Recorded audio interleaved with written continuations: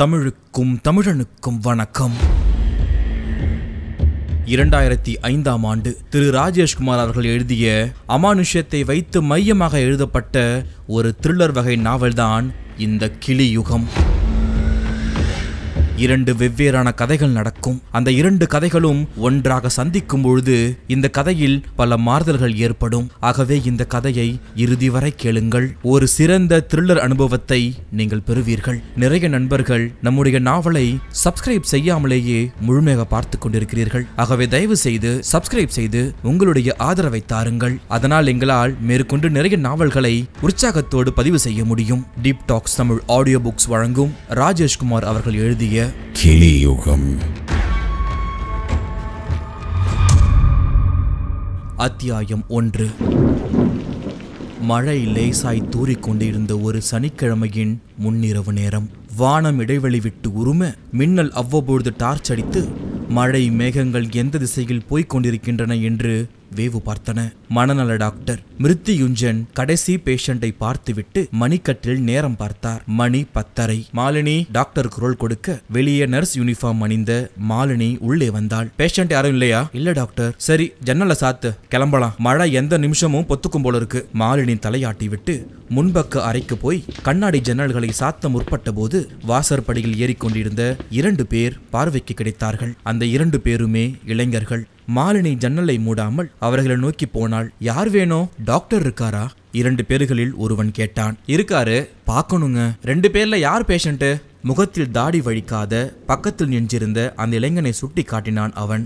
ஒரு நிமிஷம் இப்படி உட்காருங்க, டாக்டர் கேட்டுட்டு வரேன். அவர்கள் அங்கிருந்த நாற்காலிகள் உட்கார்ந்து கொள்ள மாலினி டாக்டருடைய அறைக்குள் நுழைந்தாள். வாஷ் பேசனில் கை கழுவி கொண்டிருந்தவர் திரும்பினார். என்ன, மறுபடியும் பேஷண்டா? ஆமா டாக்டர். யாரு? 2 பேர் வந்திருக்காங்க. சரி, வர சொல்லு.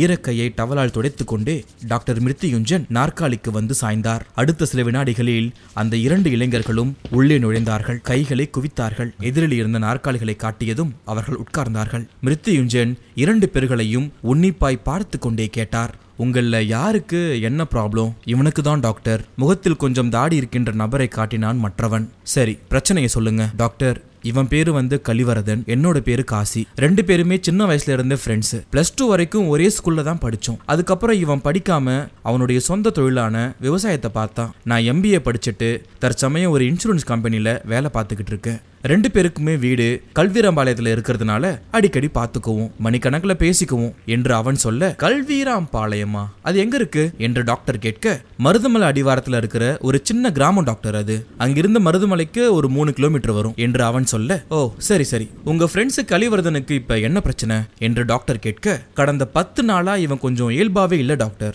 ஏதோ பேசுறான். சில நேரங்கள்ல மட்டும்தான் நல்ல ஞாபகம் இருக்கு.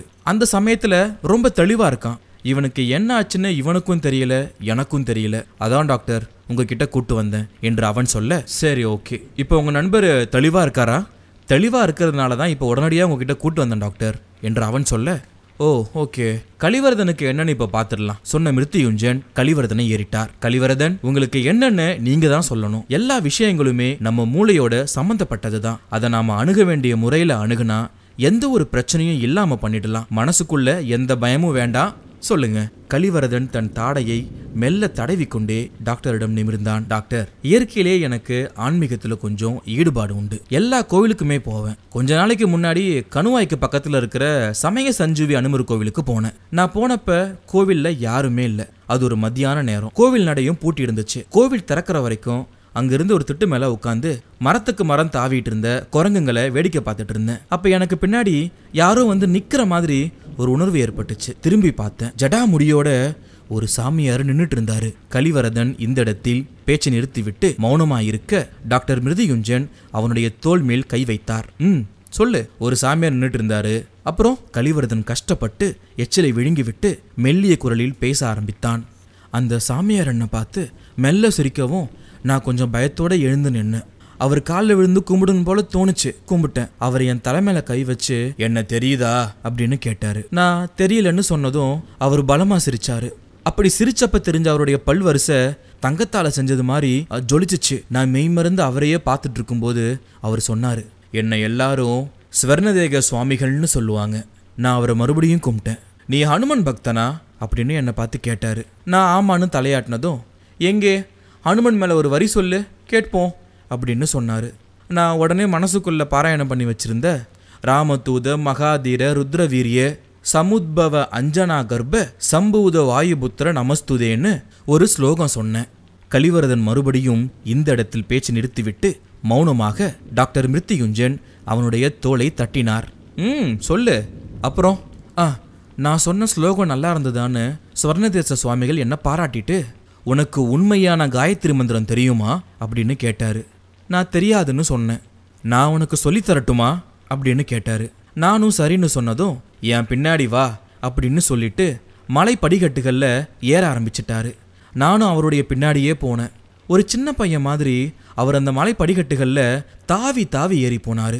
அவருடைய வேகத்துக்கு முன்னால் என்னால் ஈடு கொடுக்க முடியல. உடம்பு பூராவும் வேர்த்து விறுவிறுக்க ஏறி போனேன். ஒரு அரை மணி நேரம் இருக்கும். பாறை குடைவுக்கு பின்னாடி தெரிஞ்ச பாழடைஞ்சு போன மண்டபத்துக்குள்ளே நுழைஞ்சாரு அந்த ஸ்வர்ணதேச சுவாமிகள். நானும் பின்னாடியே உள்ளே போனேன். மண்டபத்துக்குள்ளே ஒரே இருட்டாக இருந்துச்சு.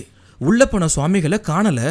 நானும் சுவாமி சுவாமி அப்படின்னு குரல் கொடுத்துக்கிட்டே சுற்றி முற்றி பார்த்தேன். சுவாமிகள் மண்டபத்தோட ஒரு மூலையில் சம்மணம் போட்டு உட்காந்துருந்தாரு.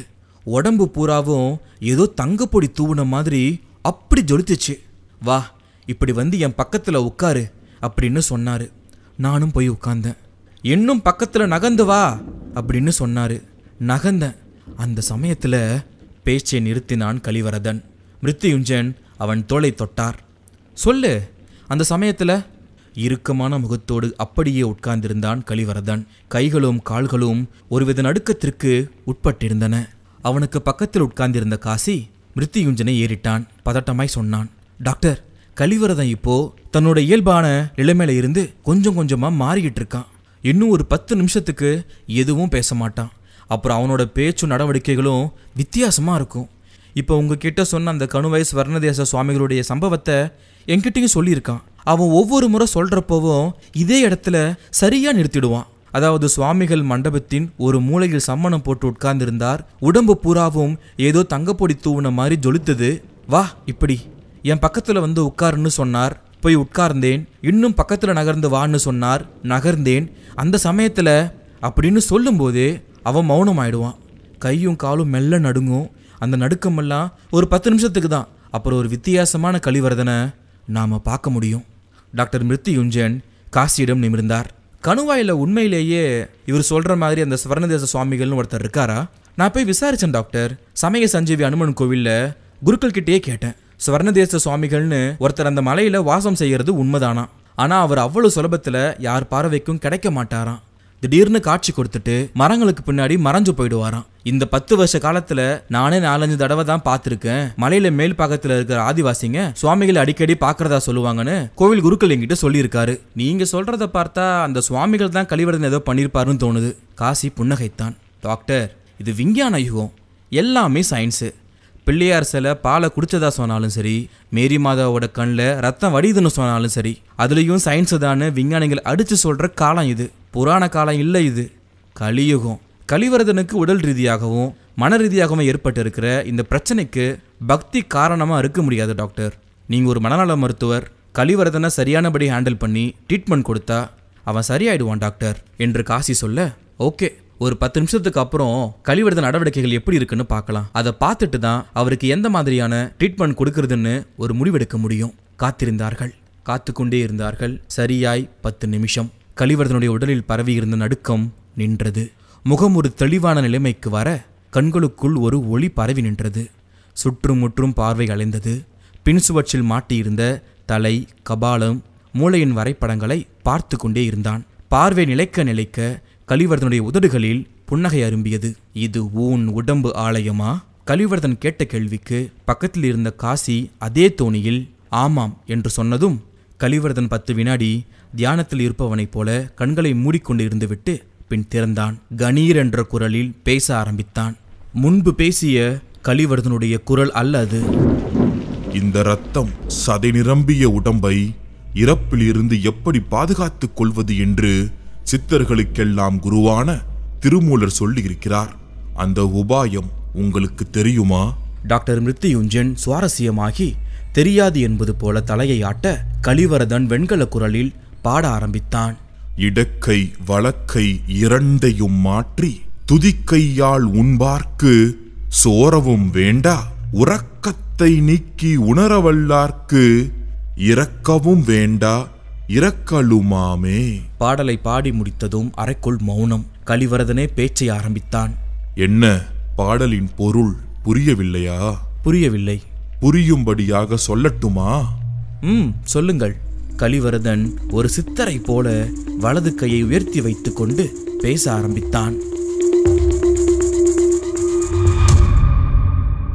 அத்தியாயம் 2. என்னங்க சொல்லு பர்வதம், நான் ஒரு விஷயம் சொன்னா நீங்க கோவப்படாம எரிஞ்சு விடாம கேட்கணும். இரவு 10 மணியை சுவர் கடிகாரம் காட்ட படுக்கை அறை கட்டிலில் மல்லாந்து படுத்திருந்த சந்திரசேகரன் ஒருக்களித்து படுத்து தன் மனைவியை பார்த்தார். என்ன சொல்ல போற? அது சொல்லு, கோவப்படலன்னா சொல்றேன். சரி, படமாட்டேன், சொல்லு. சந்திரசேகரன் கேட்க, ஒரு 2 நாளைக்கு லீவு போடுங்களேன் என்று அவருடைய மனைவி பர்வதம் சொல்ல, எதுக்கு? திருக்காடையூர் அபிராமி கோவிலுக்கு போயிட்டு வரலாங்க. இப்ப என்ன திடீர்னு கோவிலுக்கெல்லாம்? உங்களுக்கு போன வாரமே 60 வயசு முடிஞ்சாச்சு. விஷயம் வெளியே யாருக்கும் தெரியக்கூடாதுன்னு நீங்க சொன்னதுனாலதான் பிறந்த நாளை கொண்டாடவே இல்லை. ஆனா 60 வயசு நிறைஞ்சா ஒருத்தவர் கண்டிப்பா திருக்கடையூர் கோவிலுக்கு போகாம இருக்கக்கூடாதுன்னு பெரியவங்க சொல்லியிருக்காங்க. அதனால போயிட்டு வரலாங்க என்று மனைவி பங்கஜம் கேட்க, அட அறிவு கெட்டவளே, உனக்கு எத்தனை வாட்டி தான் படிச்சு சொல்றது? அரசாங்க பொதுப்பணித்துறையில நான் ஒரு பொறுப்பான உத்தியோகத்தில் இருக்கேன். அரசாங்க ரெக்கார்ட்ஸ் படி எனக்கு வயசு 57 தான். அதை வச்சு பார்த்தா எனக்கு இன்னும் 3 வருஷம் சர்வீஸ் இருக்கு. என்னோட உண்மையான வயசு ஒன்றை தவிர வேற யாருக்கும் தெரியாதபடிக்கு சர்வ ஜாக்கிரதையா இருந்துட்டு வரேன். இந்த நிலைமையில நீயும் நானும் திருக்கடையூர் கோயிலுக்கு போய் சஷ்டியப்த பூர்த்தி பூஜை பண்ணிட்டு வந்தா என்ன ஆகும் தெரியுமா? Junior விகடன்லையும் நக்கீரன்லையும் cover story எழுதிருவாங்க. உடனே சீஃப் செக்ரட்டரி இருந்து எனக்கு ஒரு மெமோ வரும். நான் போய் அவருக்கு முன்னாடி கையை கட்டிட்டு நிற்கணும். என்னோட உண்மையான வயசை கண்டுபிடிக்கிறதுக்காக ஒரு என்கொயரி கமிஷனை போட்டு உயிரை எடுத்துருவாங்க. இதெல்லாம் தேவையாடி என்று அவர் சொல்ல, இதோ பாருங்க, ஒரு மனுஷனோட வாழ்க்கையில 60 வருஷங்கிறது மிகப்பெரிய விஷயம். 60 வயசை பூர்த்தி பண்ணினவங்க கண்டிப்பா திருக்கடையூர் கோயிலுக்குள்ள நுழைஞ்சே ஆகணும். ஸ்ரீ மார்க்கண்டேயரையும் ஸ்ரீ கால சம்சார மூர்த்தியையும் ஸ்ரீ அபிராமியையும் தரிசனம் பண்ணியே ஆகணும் என்று பர்வதம் சொல்ல, சரி பண்ணலன்னா என்ன ஆகும்? இப்படி குதர்க்கமா பேசாதீங்க, சாமி காரியம். சரின்னு சொல்லுங்க, 2 நாள் தான், காரை எடுத்துட்டு போயிட்டு வந்துடலாங்க என்று பர்வதம் பக்குவமாக சொல்ல, சரி வரேன், வெறும் தரிசனம் மட்டும்தான், இந்த பூஜை எல்லாம் வேண்டாம். அப்பாடா, இதுக்காவது ஒத்துக்கிட்டீங்களே. எப்போ போலாம்? வர வெள்ளிக்கிழமை அன்னைக்கு போலாமா? அப்படியெல்லாம் சட்டுப்பட்டுன்னு கிளம்ப முடியாதுரி. டிபார்ட்மெண்ட்ல ஏகப்பட்ட வேலை இருக்கு. 2 நாள்ல மத்திய நீர்ப்பாசனத்துறை அமைச்சர் வராரு. அவர் கூட நானும் போய் 3 நாள் டேம்களை சுற்றி காட்டணும். அவர் டெல்லிக்கு போன பின்னாடி ஸ்டேட் மினிஸ்டர் வராரு. அந்த ஆளுக்கு வறட்சி மாவட்டங்களை சுற்றி காட்டணும் என்று அவர் புலம்பிக் கொண்டே சொல்ல, சரிங்க, எப்போ தான் கிளம்பலாம் நீங்களே சொல்லுங்க. இந்த வாரம் போகட்டும், சொல்கிறேன் என்று அவர் பேச டெலிஃபோன் அடித்தது. யாருன்னு பாரு பர்வதம், எவனாவது கான்ட்ராக்ட்காரனாக இருந்தா ஐயா இன்னைக்கு சீக்கிரமாக படுத்து தூங்கிட்டாருன்னு சொல்லிடு. பர்வதம் தலையை ஆட்டி விட்டு ரிசீவரை எடுத்து வலது காதுக்கு கொடுத்து செவி மடுத்து விட்டு கணவனிடம் திரும்பினாள். என்னங்க, கலெக்டரோட பிஏ பேசுறாருங்க.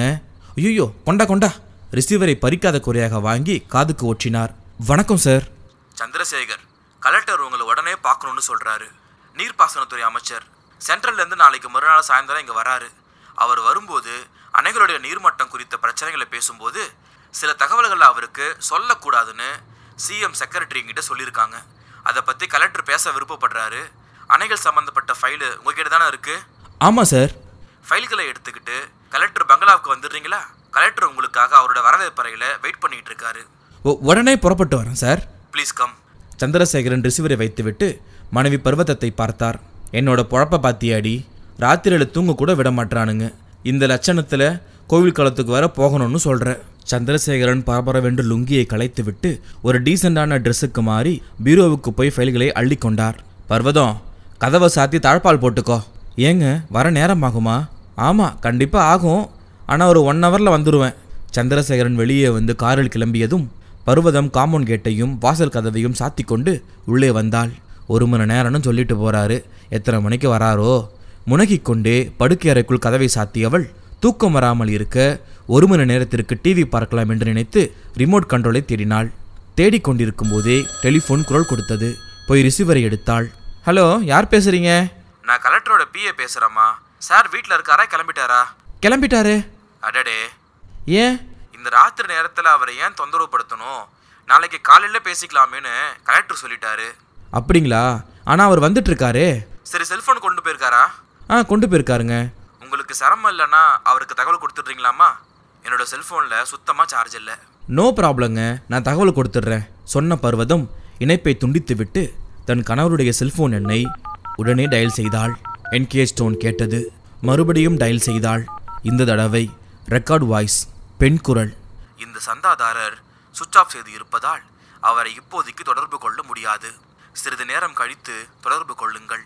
இந்த மனுஷன் எதுக்கு தான் இந்த செல்போனை ஆஃப் பண்ணி வச்சிருக்காரோ என்று அவள் புலம்பிக் கொண்டே மறுபடியும் டயல் செய்தாள். அதே ரெக்கார்டட் வாய்ஸ். பர்வதம் களைத்து போனவளாய் சோஃபாவுக்கு சாய்ந்தாள்.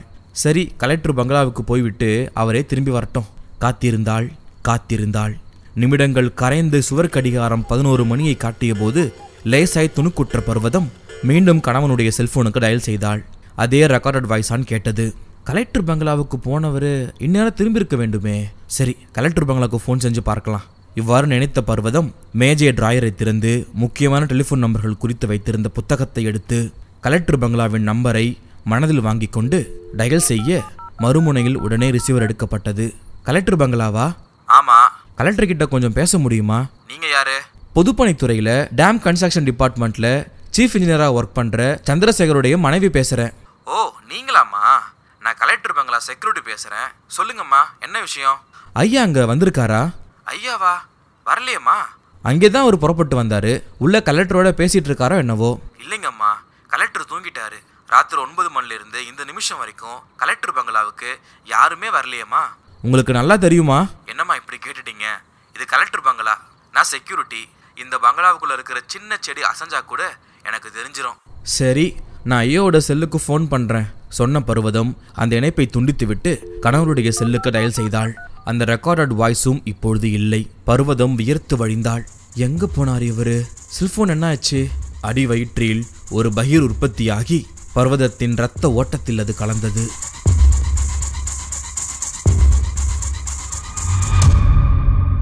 அத்தியாயம் 3. கலிவரதன் ஏதோ அந்த கால சித்தரை போல கணீர் என்ற குரலில் பேச ஆரம்பித்தான். நான் சொன்ன பொருளின் பொருள் இதுதான். சிலர் இடது கையையும் பெரும்பான்மை வலது கையையும் உபயோகப்படுத்துகிறார்கள். அதேபோல் மூச்சு விடுவதற்கு மூக்கின் வலது பாதத்தையும் இடது பாதத்தையும் உபயோகப்படுத்துகிறோம். இந்த 2 முறையையும் மாற்ற வேண்டும். யானையின் துதிக்கையை போல் நம் தொண்டைக்குள் உள்நாக்கு தொங்கிக் கொண்டு இருக்கிறது. அது 2 துவாரங்களை கொண்ட ஒரு மூக்கு போல் உள்ளது. ஒரு மனிதன் இந்த துவாரங்கள் வழியாக சுவாசிக்கவும் உள்நாக்கின் வழியாக உண்ணவும் பழகிவிட்டால் அவர்களுக்குள் ஒரு புதிய மாற்றம் நிகழ்கிறது. இந்த புதிய மாற்றம் பெற்றவர்கள் கண்ட உணவை உண்ண மாட்டார்கள். சீக்கிரத்தில் களைத்து போக மாட்டார்கள். எப்பொழுதும் இன்ப வெள்ளத்தில் வாழ்வார்கள். இதுதான் நான் சொன்ன பாடலின் பொருள். கலிவரதன் பேசி முடித்துவிட்டு மௌனமாகிவிட டாக்டர் மிருத்யுஞ்சன் ஒரு கேலி புன்னகையோடு கேட்டார். இந்த அரிய விஷயங்களை உங்களுக்கு சொன்னது யார் சுவாமி? இது எல்லாம் நான் படித்து உணர்ந்தது. எதில் படித்தீர்கள்? பிரம்மஸ்ரீ கணபதி சுவாமிகள் எழுதிய ஊன் உடம்பு ஆலயம் என்ற நூலில். இது எல்லாம் சாத்தியமா சுவாமி என்று டாக்டர் கேட்க, அஞ்ஞான இருளில் இருக்கும் மக்களுக்கு இது எல்லாம் சாத்தியமா என்று தோன்றும். ஆனால் மெய்ஞான வெளிச்சத்தில் இருக்கும் மகா சித்தர்களுக்கு அது சாத்தியமே. உள்நாக்கு வழியாக சுவாசித்தும் அதே உள்நாக்கு வழியாய் சாப்பிட்டும் வந்த காரணத்தால் தான் உடல் ஆரோக்கியத்தோடு ஆயிரக்கணக்கான வருடங்கள் அவர்களால் வாழ முடிந்தது. சித்த வித்தைகளை கற்றுக்கொண்டு அவர்களால் அற்புதங்கள் செய்ய முடிந்தது. மிருத்யுஞ்சன் பக்கத்தில் இருந்த காசியை பார்த்து கண் சிமிட்டி விட்டு கலிவரதனிடம் கேட்டார். சித்தர்கள் அப்படி என்ன அற்புதங்களை செய்து விட்டார்கள்? கலிவரதன் தன்னுடைய தாடை ரோமத்தை இடது கைவிரல்களால் தடவிக்கொண்டே ஒரு நமட்டு சிரிப்பும் சிரித்தார். காடை சித்தர் பார்வைப்பட்டு பட்டமரம் ஒன்று பச்சை பசேல் என்று துளிர்விட்டது. ஒரு இடையன் பாம்பு தீண்டி இறந்து கிடந்த பொழுது அவனால் வளர்க்கப்பட்ட பசுக்கள் எல்லாம் சுற்றி நின்று கண்ணீர் வடித்துக் கொண்டிருந்தது. அப்போது அந்த வழியாக வந்த சித்தர் திருமூலர் பசுக்களுடைய நிலை கண்டு இறங்கி அந்த இடையனை உயிர்ப்பித்தார். பல சித்தர்கள் வருங்காலத்தில் என்னென்ன நடக்கும் என்பதை தன் ஞானத்தால் உணர்ந்து பாடல்களாக எழுதி வைத்து விட்டு போயிருக்கிறார்கள். அவர்கள் சொன்ன ஒவ்வொன்றும் இந்த கலியுகத்தில் நடந்து கொண்டு தான் இருக்கின்றன. காசி கஞ்சாடை காட்டி டாக்டரை முன்னறைக்கு கூட்டி போய் கிசுகிசுப்பாக பேசினான். இப்படிதான் டாக்டர், திடீர்னு இவன் சித்தர் காலத்து விஷயங்கள் எல்லாம் பேசுவான். பேசிக்கிட்டு இருக்கும் போதே திடீர்னு நார்மலுக்கு வந்துருவான். அரசியல் பேசுவான், டிவி பாப்பான், FM கேட்பான் என்று காசி சொல்லிக்கொண்டே போக, அப்படின்னா நேரத்துக்கு சாப்பிடுறாரா என்று மருத்துவர் கேட்க, அதெல்லாம் கரெக்டா சாப்பிட்டுட்டு தூங்க வேண்டிய நேரத்துல படுக்கைக்கு போயிடுவான். ஆனா கடந்த ஒரு வார காலமா ஒரு புது பிரச்சனை டாக்டர். என்ன பிரச்சனை? கலிவரதன் சித்தர் மாதிரி சில நேரங்கள்ல பேசும்போது கிராமத்துல இருக்கிற சில பேர் குறுக்கிட்டு ஏதாவது கேட்பாங்க. அதுக்கு கலிவரதன் பதில் சொல்ல சில விஷயங்கள் பளிச்சிருக்கு. சிலருக்கு நோய்கள் குணமாயிருக்கு, சிலருக்கு வேலை கிடைச்சிருக்கு. இன்னைக்கு பெருமழை பொழியும்னு சொன்ன மாதிரி ராத்திரி கிராமத்துல கனமழை, என்னைக்குமே நிரம்பாத குளம் நிரம்பி போச்சு. இப்படி இவன் ஏதாவது ஒன்னு சொல்லி அது நடக்கிறதுனால இவனை பாக்கிறதுக்காக கூட்டம் அலமோதுது டாக்டர். பேட்டி எடுக்கிறன்னு பத்திரிகைக்காரங்க வேற தொந்தரவு பண்றாங்க. இவன் விஷயத்துல என்ன பண்றதுன்னு தெரியாதனாலதான் உங்ககிட்ட இவனை கூட்டிட்டு வந்திருக்கேன். இவனுக்கு உண்மையிலேயே என்னன்னு நீங்க தான் கண்டுபிடிக்கணும், அப்புறம் குணப்படுத்தணும் டாக்டர் என்று காசி சொல்லி முடிக்க டாக்டர் மிருத்யுஞ்சன் புன்னகைத்தார். இது ஒரு வகையான மனோவியாதி தான். கலிவரதன் சித்தர் சம்பந்தப்பட்ட புத்தகங்களை நிறைய படிப்பாரா என்று டாக்டர் கேட்க, வீடு முழுக்க அதே புத்தகங்கள் தான் டாக்டர். அடிக்கடி வைத்தீஸ்வரன் கோயிலுக்கும் சிதம்பரத்துக்கும் போயிடுவான். தஞ்சை சரஸ்வதி மகாலுக்கு போய் அங்க இருக்கிற ஓலைச்சுவடிகளை பிரதி எடுத்துட்டு வந்து படிச்சு பார்ப்பான் என்று காசி சொல்ல, அப்ப கண்டிப்பா இது ஒரு வகையான மனநோய் தான். டாக்டர் சொல்ல, அதெல்லாம் சரி டாக்டர், ஆனா அவன் சொல்றதெல்லாம் நடக்குதே, அது எப்படி என்று காசி கேட்க, காக்கா உட்கார பணம் விழுந்த கதை தான். எல்லாமே ஒரு கோ இன்சிடென்ட் தான். முக்காலமும் உணர்ந்த ஞானிகள் அந்த காலத்துல இருந்தாங்களான்னு எனக்கு தெரியாது. பட் இந்த காலத்துல அப்படி யாரும் கிடையாது. இல்ல, இந்த நாடி ஜோசியம், கைரக, ஜாதகம் எல்லாமே மனிதனுக்காக மனிதனால உண்டாக்கப்பட்டவை தான். நான் நம்புறது கடவுளை மட்டும்தான் என்று டாக்டர் சொல்ல, ஓகே டாக்டர், பட் கலிவரதன் விஷயத்துல என்ன பண்ணலாம் நீங்களே சொல்லுங்க என்று காசி கேட்க, வெள்ளியங்கிரி மலை அடிவாரத்துல நான் ஒரு ஹாஸ்பிட்டல கட்டியிருக்கேன் தெரியுமா? தெரியும் டாக்டர். பேரு கூட மந்திரா மனநல மருத்துவமனை தானே? கரெக்டா சொன்னீங்க. அங்க கலிவரதன் அட்மிட் பண்ணி ஒரு மாசம் ட்ரீட்மெண்ட் கொடுத்தா உங்க ஃப்ரெண்ட சித்திரமேனியாவில இருந்து மீட்டு விடலாம். இவரோட பேரண்ட்ஸ் என்ன பண்றாங்க என்று டாக்டர் கேட்க, விவசாயம் தான் டாக்டர் பண்ணிட்டு இருக்காங்க என்று காசி சொல்ல, ட்ரீட்மெண்ட்டுக்கு பணம் கொஞ்சம் அதிகமா செலவாகும், பரவாயில்லையா? பணம் ஒரு பிரச்சனையே கிடையாது டாக்டர். வசதியான குடும்பத்தை சேர்ந்தவன் தான் கலிவரதன். அவனுக்கு இந்த பிரச்சனையில இருந்து விடுதலை கிடைச்சா போதும் doctor. Okay, then no problem. நாளைக்கே அவர் ஹாஸ்பிட்டல் அட்மிட் பண்ணிடுங்க. காலையில 10 மணில இருந்து 1 மணி வரைக்கும் மந்திர ஹாஸ்பிட்டல தான் நான் இருப்பேன் என்று டாக்டர் சொல்ல, நாங்க நாளைக்கு காலையில ஒரு 11 மணிக்கு வரோம் டாக்டர் என்று காசி சொல்ல, கண்டிப்பா வாங்க, அங்க வச்சு பாத்துக்கலாம் என்று டாக்டர் சொல்ல, இருவரும் மறுபடியும் உள்ளறைக்கு போனார்கள். கலிவரதன் நாற்காலியில் கண் மூடி உட்கார்ந்திருந்தான். சத்தம் கேட்டு கண்களை திறந்தான். காசி மெல்ல நடந்து போய் அவனுடைய தோலை தொட்டான். கலி, புறப்படலாமா? இன்னமும் அதே சித்தர் நிலை. பார்வை எங்கோ நிலைத்திருந்தது. நாற்காலியை விட்டு இறங்கும் போது மிருத்யுஞ்சனிடம் திரும்பினான். டாக்டர், என்ன? உங்களிடம் ஒரு விஷயம் சொல்லலாமா? சொல்லலாமே. நீங்க எனக்கு சிகிச்சை தர போகிறீர்கள் இல்லையா? ஆமா. வேண்டாம், அந்த முயற்சி வேண்டாம். ஏன் வேண்டாம்? அது ஒரு விஷ பரீட்சை. டாக்டர் புன்னகைத்தார். எனக்கு பரீட்சை எழுத ரொம்ப பிடிக்கும். சொன்னால் கேளுங்கள். எனக்குள் ஏற்பட்டிருக்கின்ற இந்த மாற்றம் எனக்கு கிடைத்த வரம், சாபம் இல்லை. இந்த வரத்தை நான் சந்தோஷமாக அனுபவித்துக் கொண்டிருக்கிறேன். அதை கெடுக்க வேண்டாம். டாக்டர் புன்னகைத்தார். உங்களுக்கு கிடைத்திருப்பது வரம் இல்லை, ஒரு வகையான மனோவியாதி. அந்த வியாதி குணமானால் இன்னமும் நீங்கள் சந்தோஷமாக இருக்கலாம். டாக்டர், விதி உங்களுக்கு விளையாடுகிறது. நீங்கள் சொல்வது எனக்கு புரியவில்லையே. புரியவில்லையா? அப்படி என்றால் விஷயத்தை உடைத்து சொல்லட்டுமா? சொல்லுங்கள். என்னை மருத்துவமனையில் வைத்து சிகிச்சை அளித்து குணப்படுத்தி விட்டால் நான் குணமான அடுத்த வினாடியே உங்களுக்கு மரணம். இது சித்தர்களின் சத்திய வாக்கு.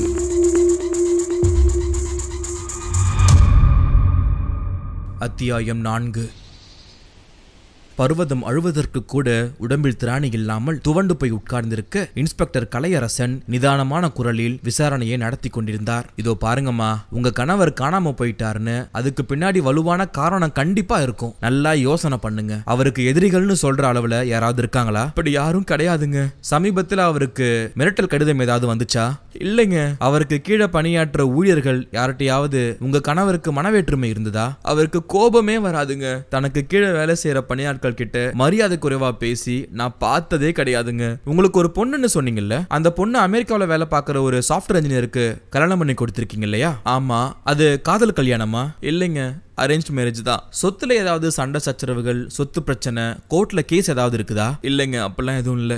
என்னமா நீங்க ஏதாவது சந்தேகப்படுற மாதிரியான விஷயத்த சொன்னாதானே அதை வச்சுக்கிட்டு நாங்க இன்வெஸ்டிகேஷன் பண்ண முடியும். இப்படி எல்லாத்துக்கும் இல்லன்னு சொன்னா நாங்க கேஸ் எங்க இருந்துமா ஆரம்பிக்க முடியும்? பர்வதம் அழுது கொண்டு மௌனமாயிருக்க இன்ஸ்பெக்டர் கலையரசன் தொடர்ந்தார். சம்பவம் நடந்து 12 மணி நேரம் ஆயிடுச்சுமா. எதிரிங்க யாரா இருக்கும்னு ஒரு சின்ன குழு கொடுத்தா கூட போதும், நாங்க எல்லா விவரங்களையும் தோண்டி எடுத்துடுவோம். அவர் சொல்லிக் கொண்டிருக்க மாடியில் இருந்து சப் இன்ஸ்பெக்டர் மாதவன் கீழே இறங்கி வந்தார். கலையரசன் கேட்டார், என்ன மாதவன், அவருடைய பர்சனல் ஏரியா செக் பண்ணி பாத்தீங்களா? பார்த்தேன் சார், எல்லாமே ஆபீஸ் ஃபைல்கள் தான். கேஸுக்கு உபயோகப்படுற மாதிரி எதுவும் கிடைக்கல. டைரி ஒன்னு கிடைச்சது, ஸ்டேஷனுக்கு கொண்டு போய் புரட்டி பார்க்கணும். கலையரசன் ஏதோ சொல்ல முயன்ற வினாடி அவருடைய செல்போன் அடித்தது. எடுத்து எஸ் என்றார். போலீஸ் கண்ட்ரோல் ரூம்ல இருந்து CO பேசினார். மிஸ்டர் கலையரசன், இப்போ நீங்க எங்க இருக்கீங்க? சந்திரசேகரன் வீட்ல தான். சரி, நீங்க கொஞ்சம் உடனடியா குறிஞ்சி நகர் எக்ஸ்டென்ஷன் ஏரியாவுக்கு வரீங்களா? ஏன், என்ன விஷயம்? அங்க இருக்கிற கருவேல மர காட்டுக்குள்ள காணாம போன சந்திரசேகரனுடைய சாண்ட்ரோ கார் நிக்குது. காருடைய கண்ணாடி கதவுகள் எல்லா பக்கமும் ஏற்றப்பட்டு சென்ட்ரலைஸ்ட் லாக்கால பூட்டப்பட்டிருக்கு. காருடைய டிக்கி போர்ஷன்ல ரத்த காரையும் தெரியுது. காருக்கு உள்ள பின் சீட்ல யாரோ குப்புற விழுந்து கிடக்கிறதா ஒரு தகவல் வந்திருக்கு. இதோ ஸ்பாட்டுக்கு வந்துகிட்டு இருக்கோம். கலையரசன் செல்போனை அணைத்தார்.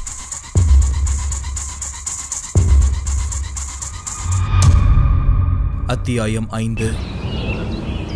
வெள்ளியங்கிரி மலையடிவாரம். நீலசாயம் பூசிக்கொண்ட மலைகள் பின்னணியில் தெரிய மந்த்ரா மனநல மருத்துவமனை 5 ஏக்கர் நிலப்பரப்பில் வசதியாய் உட்கார்ந்திருந்தது. மருத்துவமனையின் வாசலில் இருந்து உள்கட்டிட பரப்பு வரை திரும்பிய பக்கமெல்லாம் சின்ன சின்னதாக அறிவிப்பு பெயர் பலகைகள் இருந்தன. வாடகைக்காரை விட்டு இறங்கிய காசியும் கலிவரதனும் பெயர் பலகையில் இருந்த அந்த அறிவிப்புகளை படித்துக் கொண்டே நடந்தார்கள். மனநலம் பாதிக்கப்பட்டவர்கள் நோயாளிகள் அல்ல, குழந்தைகள். நின்று வேடிக்கை பார்க்காதீர்கள், சைகை காட்டாதீர்கள். அவர்கள் குணமடைய மருந்து உங்களிடமே இருக்கிறது. அந்த மருந்துக்கு பெயர்தான் அன்பு. பைத்தியம் என்ற வார்த்தையை இந்த மருத்துவமனையின் வளாகத்திற்குள் பயன்படுத்த வேண்டாம். நாளைக்கு ஒருவேளை நீங்களும் இங்கே வரக்கூடிய கட்டாயம் நேரிடலாம். எனவே யாரையும் கேலி செய்ய வேண்டாம். இவ்வாறு பல அறிவிப்பு பலவைகளை படித்துக் கொண்டே அந்த கலிவரதன் காசியிடம் திரும்பினான். காசி, சொல்லுடா, டாக்டர் மிருத்யுஞ்சன் உண்மையிலேயே மனிதாபிமானம் மிக்க ஒரு டாக்டர் தான் போல இருக்கு. என்னுடைய பிரச்சனையை குணப்படுத்துவார் என்ற நம்பிக்கை இந்த ஹாஸ்பிட்டலுடைய காம்பவுண்டுக்குள்ள நுழையறப்பவே வந்துருச்சு. ஒவ்வொரு போர்டுலயும் என்ன ஒரு அழகான வாக்கியம் பத்தியா? காசி புன்னகைத்தான். மனநல மருத்துவத்துல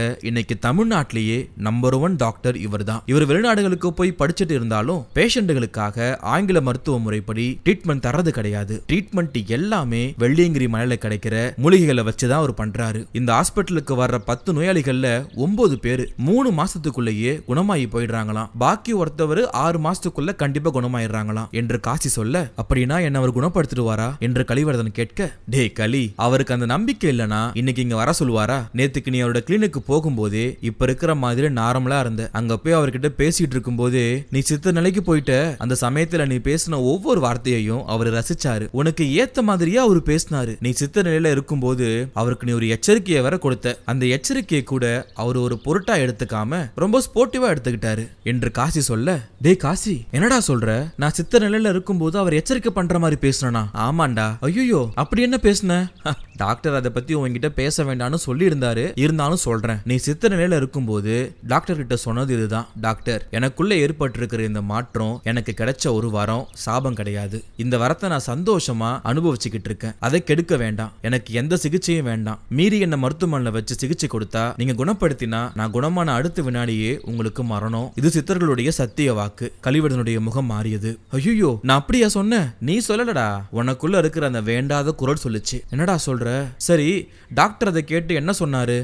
சிரிச்சாரு. இந்த கிளி ஜோசியம் எல்லாம் என்கிட்ட வேண்டாம் சித்தரேன்னு அவரு கேலி பண்ணாரு. அப்பாடா, அப்படின்னா நான் சொன்னதை அவர் சீரியஸா எடுத்துக்கல. உன்னோட பிரச்சனையே அவர் சீரியஸா எடுத்துக்கல. சித்திர சம்பந்தப்பட்ட கண்ட புஸ்தகங்களை படிச்சதோட அந்த விளைவு தான் மூளையோட நியூரான்கள்ல ஒரு சில ஸ்தம்பிதம் ஏற்பட்டிருக்கான். அந்த ஸ்தம்பிதம் தான் வேண்டாத கனவுகளை உற்பத்தி பண்ணிக்கிட்டு இருக்குன்னு அவர் சொன்னாரு. நான் சித்த நிலையில இருக்கிறப்ப டாக்டர் கிட்ட ஏதாவது மரியாதை குறைவா பேசினா என்று களி கேட்க, அந்த சித்த நிலையில இருக்கிறப்ப டாக்டர் கிட்ட ரொம்பவும் மரியாதையோட பேசின. போதுமா? இருவரும் மெல்ல நடந்து மருத்துவமனையுடைய வரவேற்பிற்கு வந்தார்கள். டாக்டரின் அறை கீழ்த்தளத்திலேயே இருந்தது. 2 உதவி டாக்டர்களுக்கு ஏதோ இன்ஸ்ட்ரக்ஷன் கொடுத்து கொண்டிருந்த டாக்டர் மிருத்யுஞ்சன் காசியையும் கலிவரதனையும் பார்வையில் வாங்கியதும் புன்னகைத்தார். 1 நிமிஷம் என்று சொல்லிவிட்டு உதவி டாக்டரிடம் பேசி அவர்கள் அனுப்பி வைத்துவிட்டு கலிவரதனிடம் வந்தார் டாக்டர் மிருத்யுஞ்சன். என்ன சித்தரே, எப்படி இருக்கீங்க? மன்னிக்கணும் டாக்டர், நான் சுயநினைவு இல்லாம சித்த நிலையில இருந்தப்ப உங்களை பயமுத்துற மாதிரி ஏதோ பேசிட்டேன் போல இருக்கு. காசி இப்பதான் சொன்னான். அதை விடுங்க கலிவரதன், நீங்க இப்போ நார்மலா தானே இருக்கீங்க? ஆமா என்று தலையசத்த கலிவரதன், டாக்டர் நேத்து ராத்திரி உங்களை கிளினிக்ல வந்து பார்த்துட்டு போன பின்னாடி ராத்திரி 1 மணி வரைக்கும் சித்த நிலையிலே இருந்தேன். அதுக்கப்புறம் சுய உணர்வுக்கு வந்துட்டேன். அதுக்கப்புறம் இந்த நிமிஷம் வரைக்கும் எனக்கு அந்த சித்த நிலை வரல. பொதுவா 3 மணி நேரத்துக்கு ஒரு தடவை ஒரு 10 நிமிஷத்துக்காவது அந்த நிலை வரும் என்று களி சொல்ல, சோ என்கிட்ட வந்ததுமே உங்களுக்கு ஒரு சின்ன மாற்றம் தெரியுதுன்னு நீங்க சொல்றீங்க என்று டாக்டர் கேட்க, கண்டிப்பா டாக்டர் என்று களி சொல்ல, சந்தோஷம். இப்படி வந்து உட்காருங்க கலிவரதன். இன்னைக்கு நீங்க நேத்தை விட தெளிவா இருக்கீங்க. உங்ககிட்ட சில கேள்விகளை கேட்டு தெளிவுபடுத்திக்கிட்ட பின்னாடிதான் நான் உங்களுக்கு தரப்போற சிகிச்சை முறைகளை பத்தி பேச முடியும். கேளுங்க டாக்டர். கணுவாய் ஸ்வர்ணதேச சுவாமிகள் உங்களை ஒரு மலை குகைக்கு கூட்டி போனதா சொன்னீங்க. அவர் சம்மணம் போட்டு உட்கார்ந்துட்டு உங்களை பக்கத்துல வான்னு கூப்பிட்டாரு இல்லையா? ஆமா, நீங்களும் போனீங்க. ஆமா டாக்டர். உங்க காதுல அவர் என்ன சொன்னாரு? அது வந்து டாக்டர் சொல்லுங்க. அடே மானோட ஜந்தே. கலிவர்தன் திடீரென்று கோபமாகி டாக்டர் மிருத்யுஞ்சனை பிடித்து மூர்க்கமாய் தள்ள டாக்டர் ஒரு பந்து போல எரியப்பட்டு சுவர் மூலையில் போய் விழுந்தார். ஒரு பொட்டலம் மாதிரி மடங்கினார். டாக்டர் என்று காசி ஓடி போய் அவரை தூக்கினான். கலிவர்தன் கோபத்தில் மூச்சிறைத்து சுற்றுமுற்றும் பார்த்து மேஜை மேல் உட்கார்ந்து பத்மாசனம் போட்டான். தன் இடது கையின் ஆட்காட்டி விரலை உயர்த்தி கொண்டு டாக்டர் மிருத்யுஞ்சனை கோபமாய் பார்த்தான். உன்னோட விபரீத விளையாட்டை என்னோடு ஆடாதே, ஒதுங்கி போயிடு. நான் கடலுக்கு அடியில் 1000 அடி ஆழத்தில் உட்கார்ந்து தவம் செய்யும் வாசி சித்தன். என்னை 4 சுவருக்குள் அடைத்து அபாயத்தை விலைக்கு வாங்கிக் கொள்ளாதே. என்னை வெளியே அனுப்பிவை. காசி பயத்தில் உறைந்து போய் நிற்க டாக்டர் மிருத்யுஞ்சன் முழங்கையில் ஏற்பட்ட ஒரு இரத்த காயத்தையும் பொருட்படுத்தாமல் இன்டர்காம் டெலிபோனை தொட்டு ரிசீவரை எடுத்து நிதானமான குரலில் பேசினார். யாரது? பரமசிவம்மா, நீ ஒரு காரியம் பண்ணு. ஒரு 4-5 ஆட்டர்களை கூட்டிட்டு என்னோட ரூமுக்கு உடனே வா. லேட் பண்ண வேணாம். ஒரு மூர்க்கமான பேஷண்ட்டை மடக்கணும். இரும்பு சங்கிலியையும் லாக்கும் கொண்டாந்துடு. அப்புறம் நர்ஸ் யாராவது பக்கத்துல இருக்காங்களா? ஸ்டாஃப் நர்ஸ் வசந்தி இருக்காங்க டாக்டர். பேச சொல்லு. அடுத்த சில வினாடிகளில் வசந்தி பேசினாள். டாக்டர், வேலையம் இன்ஜெக்ஷன் ஒன்னு உடனே எடுத்துக்கிட்டு வா. Heavy dose. 12 மணி நேரத்துக்கு பேஷண்ட் கண்ணை விழிக்கவே கூடாது. Yes doctor. மிருத்யுஞ்சன் ரிசீவரை வைத்துவிட்டு மேஜையின் மேல் பத்மாசனம் போட்டு உட்கார்ந்திருந்த கலிவர்தனை பார்த்தார். அவன் அவரையே வெறித்தான். கண்கள் விரிந்து அதில் கோப சிவப்பு பரவி இருந்தது. டாக்டர் மெல்ல அவனை நோக்கி நகர காசி குறுக்கிய வந்தான். வேண்டாம் டாக்டர், கலிவர்தனோட நிலைமை இப்போ சரியில்லை. அவன் இவ்வளவு மூர்க்கமா பேசி நான் பார்த்ததே கிடையாது. தயவு பண்ணி அவன் பக்கத்துல போகாதீங்க டாக்டர். மிருத்யுஞ்சன் புன்னகைத்தார். டாக்டரை பார்த்து பேஷண்டோ, பேஷண்ட்டை பார்த்து டாக்டரோ பயப்படக்கூடாது. அப்படி பயப்பட்டா அது 2 பேருக்குமே நல்லதில்லை. என்னோட ஹாஸ்பிட்டல் வளாகத்துக்குள்ள வந்துட்ட கலிவர்தனை இனிமே குணமாக்கி சந்தோஷமா வழி அனுப்பி வைக்க வேண்டியது என்னோட கடமை. டாக்டர், என்ன காசி, எதுக்கும் கொஞ்சம் யோசனை பண்றதா? எதுக்காக? கலிவர்தன் இவ்ளோ கோவப்பட்டு நான் பார்த்ததே இல்லை. அதுவும் இல்லாம இன்னைக்குதான் முதலா தனக்குள்ள இருக்கிற சித்தரோட பேர் அவன் சொல்லியிருக்கான். ஓ, அந்த வாசி சித்தர் கதையா? சிரித்த டாக்டர் சொன்னார். இதோ பாருங்க காசி, உங்க ஃப்ரெண்டோட உடம்புக்குள்ள எந்த சித்தனும் கிடையாது. எல்லாமே இல்யூஷன்ஸ். நீங்க அம்புலி மாமாவில வர்ற கதையெல்லாம் படிச்சுட்டு அதை நிஜம்னு நம்புவீங்களா? நம்ப மாட்டேன் டாக்டர். அந்த மாதிரி தான் கலிவர்தன் சொன்ன வாசி சித்தர் கதையும். ஒரு 5 வயசு குழந்தைகிட்ட சொல்லி பாருங்க, போங்க மாமா காதல பூ வைக்காதீங்கன்னு சொல்லிட்டு போயிடும். மிருத்யுஞ்சன் சொல்லி கொண்டிருக்கும் போதே காசி திடீரென்று கத்தினான். டாக்டர், கீழே குனிங்க. டாக்டர் கீழே குனிந்த வினாடி அவருடைய தலைக்கு மேல் கண்ணாடியிலான பேப்பர் வெயிட் ஒன்று ஏவுகணை மாதிரி பறந்து எதிரில் இருந்த கண்ணாடி ஜன்னலை உடைத்துக் கொண்டு வெளியே போய் விழுந்தது. அத்தியாயம் 6.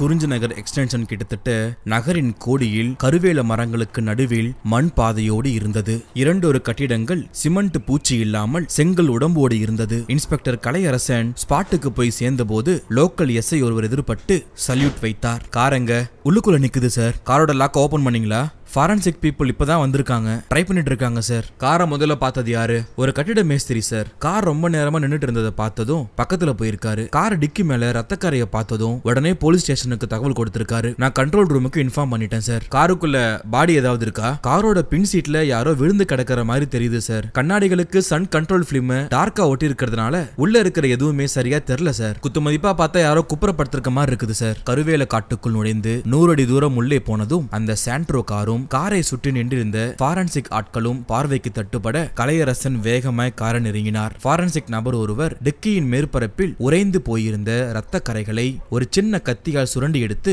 ஒரு சிறிய பாலித்தீன் பைக்குள் சேகரம் பண்ணி கொண்டிருந்தார். கலையரசனை பார்த்ததும் சீஃப் ஃபாரன்சிக் அதிகாரி ரத்னகுமார் பக்கத்தில் வந்தார். கார் டோரை இப்போ ஓபன் பண்றாங்க சார். லாக் சிஸ்டம் கொஞ்சம் வித்தியாசமா இருக்கிறதுனால முதல்ல பிடிபடல, இப்ப வேற மாஸ்டர் கீ பஞ்ச போட்டு ட்ரை பண்றாங்க. டோர் ஓபன் ஆயிடும். கலையரசன் காரை சுற்றி வந்தார். காரின் மேல் லேசாய் புழுதி படிந்திருந்தது. முன்புற கண்ணாடி வழியாக உள்ளே பார்த்தார். பின் சீட்டில் யாரோ படுத்து இருப்பது போல தெரிந்தது. இது சந்திரசேகரனா? உற்று பார்த்தார். பிடிபடவில்லை. பிளக் என்று பக்கவாட்டில் சத்தம் கேட்டது. சார், டோர் ஓபன் ஆயிடுச்சு சார். ரத்னகுமார் குரல் கொடுத்தார். கலையரசன் போனார். காரின் 4 பக்க கதவுகளும் திறந்து வைக்கப்பட காரின் பின் சீட்டை பார்த்தார். ஆள் யாரும் இல்லை. பின் சீட்டில் ஃபைல்களை வைத்து அதன் மேல் பேண்டையும் சட்டையும் போர்த்தியிருந்தார்கள். பேண்டிலும் ஷர்ட்டிலும் திட்டு திட்டாய் ரத்த கரைகள். கலையரசன் ஒரு ஃபைலை எடுத்து புரட்டி பார்த்தார். அணைகள நீர்மட்டம் பற்றிய டிராஃப்ட் வரைபடங்கள். அந்த வரைபடங்களுக்கு கீழே சந்திரசேகரனுடைய கையெழுத்து. சார், டிக்கியும் ஓபன் பண்ணியாச்சு, அங்க ஒண்ணுமே இல்ல சார். அப்புறம் எப்படி ரத்தக்கரை வந்தது? சார், காருக்குள்ள பாடியை வச்சு இங்க கொண்டு வந்து கருவேல மர காட்டுக்குள்ள வீசிருக்கணும்னு என்னோட அசம்ஷன் ஒன்று இருக்கு சார். போலீஸ் நாய்களை கொண்டு வந்து ஸ்மெல் பண்ண வச்சு காட்டுக்குள்ள விட்டா பாடி இருக்கிற இடம் தெரிஞ்சிரும் சார் என்று எஸ்ஐ சொல்ல, ஓகே அதுவும் சரிதான். சரி, ஓகே, டாக் ஸ்குவாடுக்கு இன்ஃபார்ம் பண்ணிடுங்க.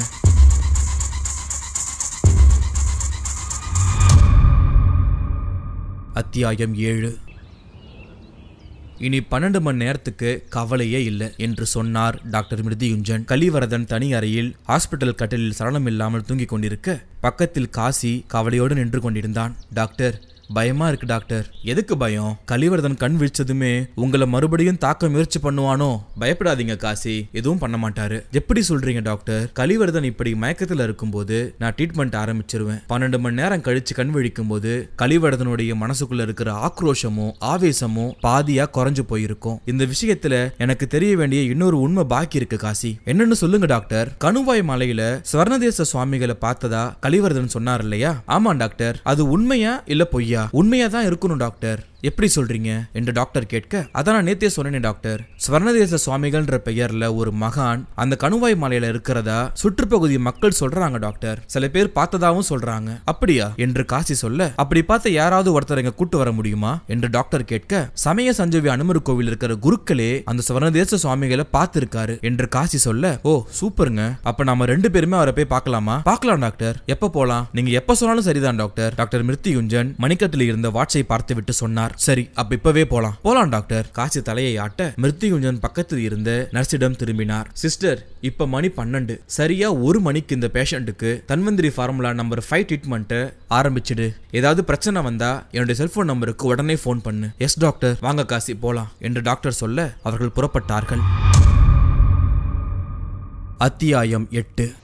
உதவி police commissioner Vajravel inspector Kalaiyarasan நீட்டிய புலன் விசாரணை ஃபைலை வாங்கி படித்துவிட்டு எரிச்சலாய் அதை மேஜையின் ஓரத்திற்கு தூக்கி போட்டார். என்ன கலையரசன், பொதுப்பணித்துறையில முக்கிய அதிகாரியா பணியாற்றிய சந்திரசேகரன் காணாம போய் இன்னைக்கு 4 நாள் ஆகுது. புலன் விசாரணை என்ற பெயர்ல ஏதேதோ பண்ணிக்கிட்டு இருக்கீங்க, ஆனா உருப்படியா எதுவுமே இல்ல. கலையரசன் முகத்தில் வேர்வை துளிர்க்க கர்ச்சிப்பால் ஒற்றிக்கொண்டே பேசினார். சார், சந்திரசேகரன் கடத்தப்பட்ட விஷயத்துல யாரையுமே சந்தேக லிஸ்டுக்கு எடுத்து வர முடியல சார். காரணம் அவருக்கு எதிரிகளே இல்லன்னு அவருடைய மனைவி பர்வதம் சொல்றாங்க. பொதுப்பணித்துறையில இருந்த ஊழியர்கள்கிட்ட பரவலா விசாரணை பண்ணி பார்த்ததுல அவரை பத்தி எல்லாருமே நல்ல விதமா தான் சார் சொல்றாங்க. அவருடைய பர்சனல் ஃபைல்ல ஒரு பிளாக் மார்க் கூட இல்ல சார் என்று இன்ஸ்பெக்டர் சொல்ல, சரி, குறிஞ்சிநகர் எக்ஸ்டென்ஷன் கருவேல மர காட்டுக்குள்ள அனாதையா நின்னுட்டு இருந்த சாண்ட்ரோ கார் அவரோடது தானே? ஆமா சார். காரோட பின் சீட்ல கிடந்த பேண்ட்டும் ஷர்ட்டும் அவரோடது தானே அவங்களுடைய மனைவி பர்வதம் அடையாளம் காட்டியிருக்காங்க சார் என்று இன்ஸ்பெக்டர் சொல்ல, சந்திரசேகரன் கொல்லப்பட்டிருப்பார் நினைக்கிறீங்களா என்று உதவி போலீஸ் கமிஷனர் கேட்க, மேபி சார். அவருடைய உடைகள்ல ரத்தக்கரை இருந்திருக்கு. காரோடைய டிக்கி பகுதியிலையும் ரத்தக்கரை இருந்திருக்கு. டிக்கியை திறந்து பார்த்தப்ப உள்ள ஸ்டெப்னி டயர் மட்டும்தான் இருந்தது. அதுக்கப்புறம் கருவேல மர காட்டு பகுதிக்குள்ள அவருடைய உடல் எங்கேயாவது டிஸ்போஸ் பண்ணிருக்கப்பட்டிருக்குமான்னு தெரிஞ்சுக்கிறதுக்காக போலீஸ் டாக் சார்லி வர வச்சோம். சார்லி 2 கிலோமீட்டர் பரப்பளவுக்கு ஓடியும் உடம்பு கிடைக்கல என்று அவர் சொல்லி முடிக்க, அப்படின்னா காரணம் இல்லாம ஒரு அதிகாரி கடத்தப்படுவாரா? அவர் ஒரு அரசு ஊழியர். அவர் கடத்திட்டு போறதுனால யாருக்கு என்ன லாபம் என்று ஏசி கேட்க, கொண்டு போன ஃபைல் எல்லாமே காருக்குள்ள அப்படியே இருக்கு சார். இது வேற ஏதோ ஒரு விவகாரம் மாதிரி எங்களுக்கு தெரியுது என்று இன்ஸ்பெக்டர் சொல்ல, சரி, சந்திரசேகரனுக்கு சின்ன வீடு ஏதாவது இருக்கான்னு கிளறி பாத்தீங்களா? பாத்துட்டோம் சார். மனுஷனுக்கு அப்படி எதுவுமே இல்ல. எப்படிப்பட்ட உத்தமன் கிட்டையும் ஒரு மைனஸ் பாயிண்ட் கண்டிப்பா இருக்கும். அதை கண்டுபிடிக்கிற முடிக்கிற வரைக்கும் ஒவ்வொரு கேஸுமே தலைவலி தான். மண்டையில இடி விழுந்த மாதிரி தான் இருக்கும். வஜ்ரவேல் சொல்லிக் கொண்டிருக்கும் பொழுதே டெலிபோன் குரல் கொடுத்தது. ரிசீவரை எடுத்தார். ஹலோ. மறுமுனையில் கமிஷனர் ஆதிசேஷன் பேசினார். வஜ்ரவேல், ஏதாவது முக்கியமான வேலை இருக்கீங்களா? இல்ல சார், ஃப்ரீ தான். அப்படின்னா உடனே என்னோட ரூமுக்கு வாங்க. Yes sir. ரிசீவரை பவ்யமாய் வைத்து விட்டு வஜ்ரவேல் எழுந்தார். கலையரசன், சந்திரசேகரனோட கேஸ இன்னும் கொஞ்சம் ஆழமா பார்க்கணும். நீங்க போட்டிருக்க உழைப்பு பத்தாது. 2 நாள் கழிச்சு மறுபடியும் உங்களை கான்டாக்ட் பண்றேன். அப்போவாவது உருப்படியான தகவலை சொல்லுங்க. இப்ப நீங்க போலாம். கலையரசன் இறுகிய முகத்தோடு ஃபைலை எடுத்துக்கொண்டு வெளியேற வஜ்ரவேல் தொப்பியை எடுத்து சரியாய் பொருத்தி கொண்டு அடுத்த கட்டிடத்தில் இருந்த கமிஷனருடைய அறையை நோக்கி போனார். 2 நிமிஷம் நடை. கட்டிடத்தின் முதல் தளத்தில் இருந்த கமிஷனருடைய அறைக்குள் நுழைந்தார். அடுத்த வருடம் ஓய்வு பெறப்போகும் கமிஷனர் ஆதிசேஷன் சுழல் நாற்காலியில் இறுகி போன முகத்தோடு அரைவட்டம் அடித்துக் கொண்டிருந்தார். சுவரில் பொருத்தி இருந்த ஸ்பிரிட் ஏசி அந்த அறையை ஊட்டி போல மாற்றியிருந்தது. சல்யூட் செய்த வஜ்ரவேலை எதிரில் காலியாய் இருந்த நாற்காலியில் உட்காரும்படி கமிஷனர் கையை காட்ட அவர் உட்கார்ந்தார். 1 நிமிடம் அந்த அறைக்குள் வேண்டாத மௌனம் நிலவியது. பிறகு கமிஷனர் தன் 2 முழங்கைகளையும் கண்ணாடி மேஜின் மேல் ஊன்றிக்கொண்டு வஜ்ரவேலை பார்த்தார். மெல்லிய குரலில் கேட்டார். பொதுப்பணித்துறை அதிகாரி சந்திரசேகரன் காணாம போன விவகாரம் இப்ப எந்த அளவுல இருக்கு? இன்ஸ்பெக்டர் கலையரசன் கிட்ட இப்பதான் சார் அதை பத்தி பேசிட்டு வந்தேன். பேசிக்கிட்டே இன்னும் எத்தனை நாள் இருக்க போறீங்க சார்? அது சொல்லுங்க. இல்ல சார், யூஸ்ஃபுல்லான குழு எதுவும் கிடைக்கல. அப்படிதானே? ஆமா சார். சரி, இந்த போட்டோவை கொஞ்சம் பாருங்க. சொன்னவர் தன் மேஜையின் மேல் பேப்பர் வேட்டுக்கு கீழே வைத்திருந்த அந்த போஸ்ட் கார்டு சைஸ் போட்டோவை எடுத்து வஜ்ரவேலிடம் கொடுத்தார் கமிஷனர். வஜ்ரவேல் வாங்கி பார்த்தார். போட்டோவில் டை கட்டிய 55 வயது நபர் ஒருவர் வழுக்கை தலையோடு சிரித்து கொண்டிருந்தார். யார் சார் இவரு? மின்வாரி துறையில சீஃப் இன்ஜினியரா இருக்காரு. நேத்து ஈவினிங் பொள்ளாச்சியில நடந்த ஒரு கல்யாண ரிசப்ஷனுக்கு போனவரு திரும்பி வரவே இல்லை. அவருடைய காரு ஈச்சனாரி ரயில்வே கேட்டுக்கு பக்கத்துல ஒரு ஆலமரத்துக்கு கீழே அனாதையா நின்னுட்டு இருந்திருக்கு. காருக்குள்ளேயும் வெளியேயும் ரத்த கரைகள். உள்ள யாருமே இல்ல. வஜ்ரவேல் திகைத்தார். என்ன சார் இது? 4 நாளைக்கு முன்னாடி காணாம போன சந்திரசேகரன் விவகாரம் மாதிரியே இருக்கு. ஆமா, கூடவே இன்னொரு ஒத்துமை இருக்கு. இன்னொரு ஒத்துமையா? அது என்ன சார்? 4 நாளைக்கு முன்னாடி காணாம போன பொதுப்பணித்துறை அதிகாரியுடைய பேரு சந்திரசேகரன். நேத்து ராத்திரி காணாம போன மின்துறை வாரிய சீஃப் இன்ஜினியரோட பேரும் சந்திரசேகரன். 2 பேருமே 55 வயசை கிராஸ் பண்ணவங்க. சார் என்ன சார் இது? ஆமா, 2 பேருக்கும் ஒரே மாதிரியான வயசு, ஒரே மாதிரியான பேரு. இந்த 2 பேருமே காணாம போன விஷயத்துல ஏதோ ஒரு விபரீதம் இருக்கு. சோ இந்த கேஸ இன்ஸ்பெக்டர் லெவல் இன்வெஸ்டிகேட் பண்ணிட்டு இருக்க வேண்டாம். நீங்க ஒரு ஸ்குவாட ஃபார்ம் பண்ணி இன்வெஸ்டிகேஷனை கொஞ்சம் தீவிரப்படுத்துங்க. Okay sir.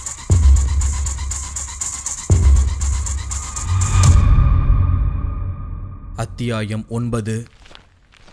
அந்த மத்தியான வெயிலில் கணுவாய் மலை ஏறினாலும் குளிர்ச்சியாகவே இருந்தது.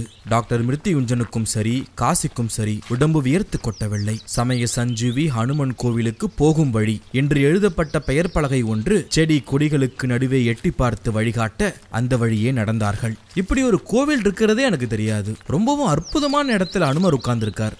டாக்டர் சொல்ல காசி புன்னகைத்தான். இங்க இந்த அனுமர் கோயில் உருவானதுக்கு ஒரு புராண கதையும் ஆதாரமா இருக்கு சார். என்ன கதை அது? ராமனுக்கும் ராவணனுக்கும் இலங்கையில போர் நடந்தப்ப லட்சுமணன் போர்ல காயம்பட்டு மூர்ச்சடைந்து விட அந்த மூர்ச்சையை தெளிவிக்க சஞ்சீவி மலையில மூலிகை தேடி போனாரு ஹனுமார் என்று காசி சொல்ல, அந்த கதை தான் எல்லாருக்கும் தெரியுமே. மூலிகை செடி எதுன்னு தெரியாம சஞ்சீவி மலையே பெயர்த்து எடுத்துட்டு வந்தாரே, அதானே? Correct doctor. அப்படி அந்த மலையை பெயர்த்து எடுத்துட்டு பறந்து வரும்போது அந்த மலையில இருக்கிற மண்ணும் கல்லும் இந்த கணுவாய் மலையிலும் கொஞ்சம் விழுந்துதான். அப்படி விழுந்த இடத்துலதான் இந்த கோவில் கட்டப்பட்டிருக்கு என்று காசி சொல்ல, ரொம்ப இன்ட்ரெஸ்டிங்கா இருக்கு. இது மட்டும் இல்ல டாக்டர், இன்னொரு இன்ட்ரெஸ்டிங்கான விஷயமும் இருக்கு. அது என்ன? இந்த கோவிலை சுத்தி வளர்ற எல்லா செடிகளுக்கும் மூலிகை குணம் உண்டு.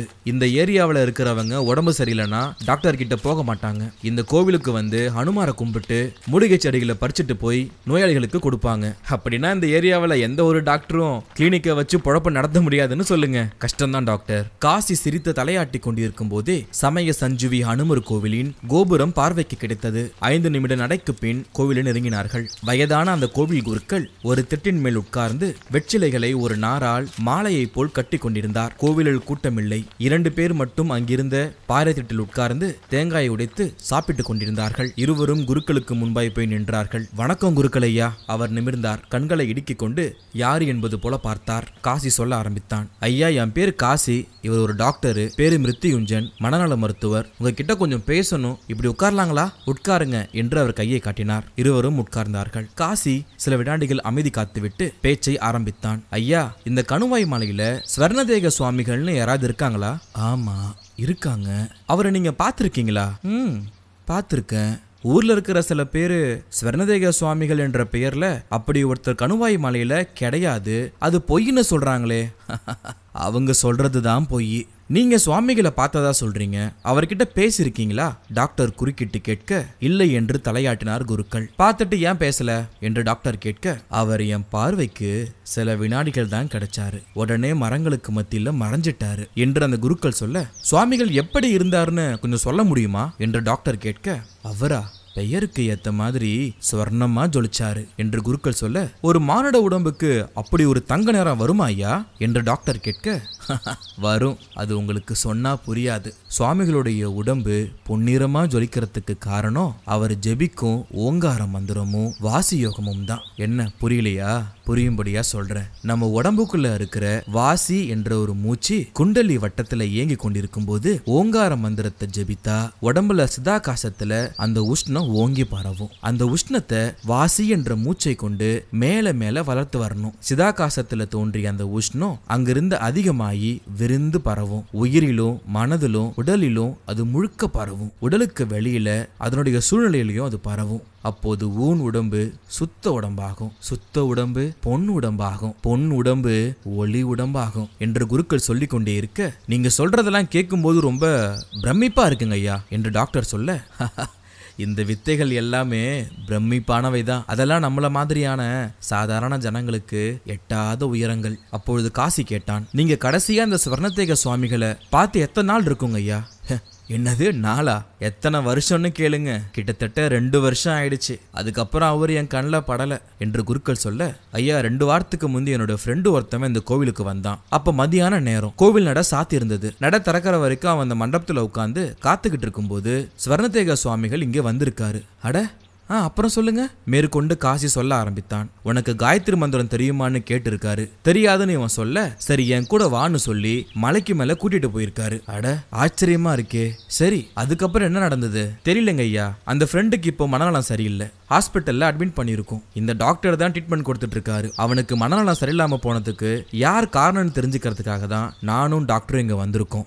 குருக்கள் கோபமானார். அப்போ உங்க நண்பர் மனநலம் கொன்றி போனதுக்கு காரணம் ஸ்வர்ணதேக சுவாமிகள் தான் குற்றச்சாட்ட வந்திருக்கீங்களா? ஐயா நாங்க அப்படி சொல்லல. பின்ன நீங்க சொன்னதுக்கு என்ன அர்த்தம்? நீங்க நினைக்கிற மாதிரி அவர் ஒன்னும் சாதாரண நபர் கிடையாது, சித்தர். இந்த கலியுகத்து சித்தர். அவர் இந்த மலையில இருக்கிறதுனாலதான் இந்த ஊர் செழிப்பா இருக்கு. அவரோட பார்வை ஒருத்தர் மேல பட்டாலே உடம்புல இருக்கிற நோய்கள் எல்லாம் காணாம போயிடும். உங்க ஃப்ரெண்டோட புத்தி கெட்டு போனதுக்கு என்ன காரணம்னு வெளியே போய் தேடுங்க, சுவாமிகளை சம்பந்தப்படுத்திக்கிட்டு இங்க வராதிங்க என்று அவர் கோபமாக சொல்ல, ஐயா நாங்க என்ன சொல்ல வரோம்னா என்று காட்சி சொல்லி முடிப்பதற்குள் குருக்கள் கோவில் கோபுரத்தை பார்த்து குரல் கொடுத்தார். டேய் ராமா! அடுத்த வினாடி கோவில் கோபுரத்தின் பின்பக்கத்தில் இருந்து வெளிப்பட்ட அந்த பெரிய சைஸ் குரங்கு மேலே இருந்து கீழே தாவி குதித்து குருக்களின் பக்கத்தில் வந்தது. என்ன என்பது போல அவருடைய முகத்தை பார்த்தது. இவங்களை துரத்துடா குருக்கள் சொல்லிவிட்டு கோவிலுக்குள் போய்விட, அந்த ராமா டாக்டரையும் காசியையும் பார்த்து உர் என்று உரிமை தன் கோரை பற்களை காட்ட இருவரும் பதறி அடித்துக் கொண்டு பின்வாங்கி ஓடினார்கள். அத்தியாயம் 10. உதவி போலீஸ் கமிஷனர் வஜ்ரவேல் சுந்தராபுரத்தில் இருந்த அந்த பங்களாவுக்கு முன்பாய் ஜீப்பை நிறுத்திவிட்டு உள்ளே போய் அழைப்பு மணிக்கு வேலை கொடுக்க ஒரு இளைஞன் வந்து கதவை திறந்தான். கண்களில் கனமாய் சோகம், மேவாயில் 3 நாள் சொரசொரப்பு, குரலில் சுரத்தே இல்லாமல் வரவேற்றான். வாங்க சார். வஜ்ரவேல் வீட்டுக்குள் நுழைந்து கொண்டே கேட்டார். என்ன அருள், அப்பாவை பத்தி ஏதாவது தகவல் கிடைச்சதா?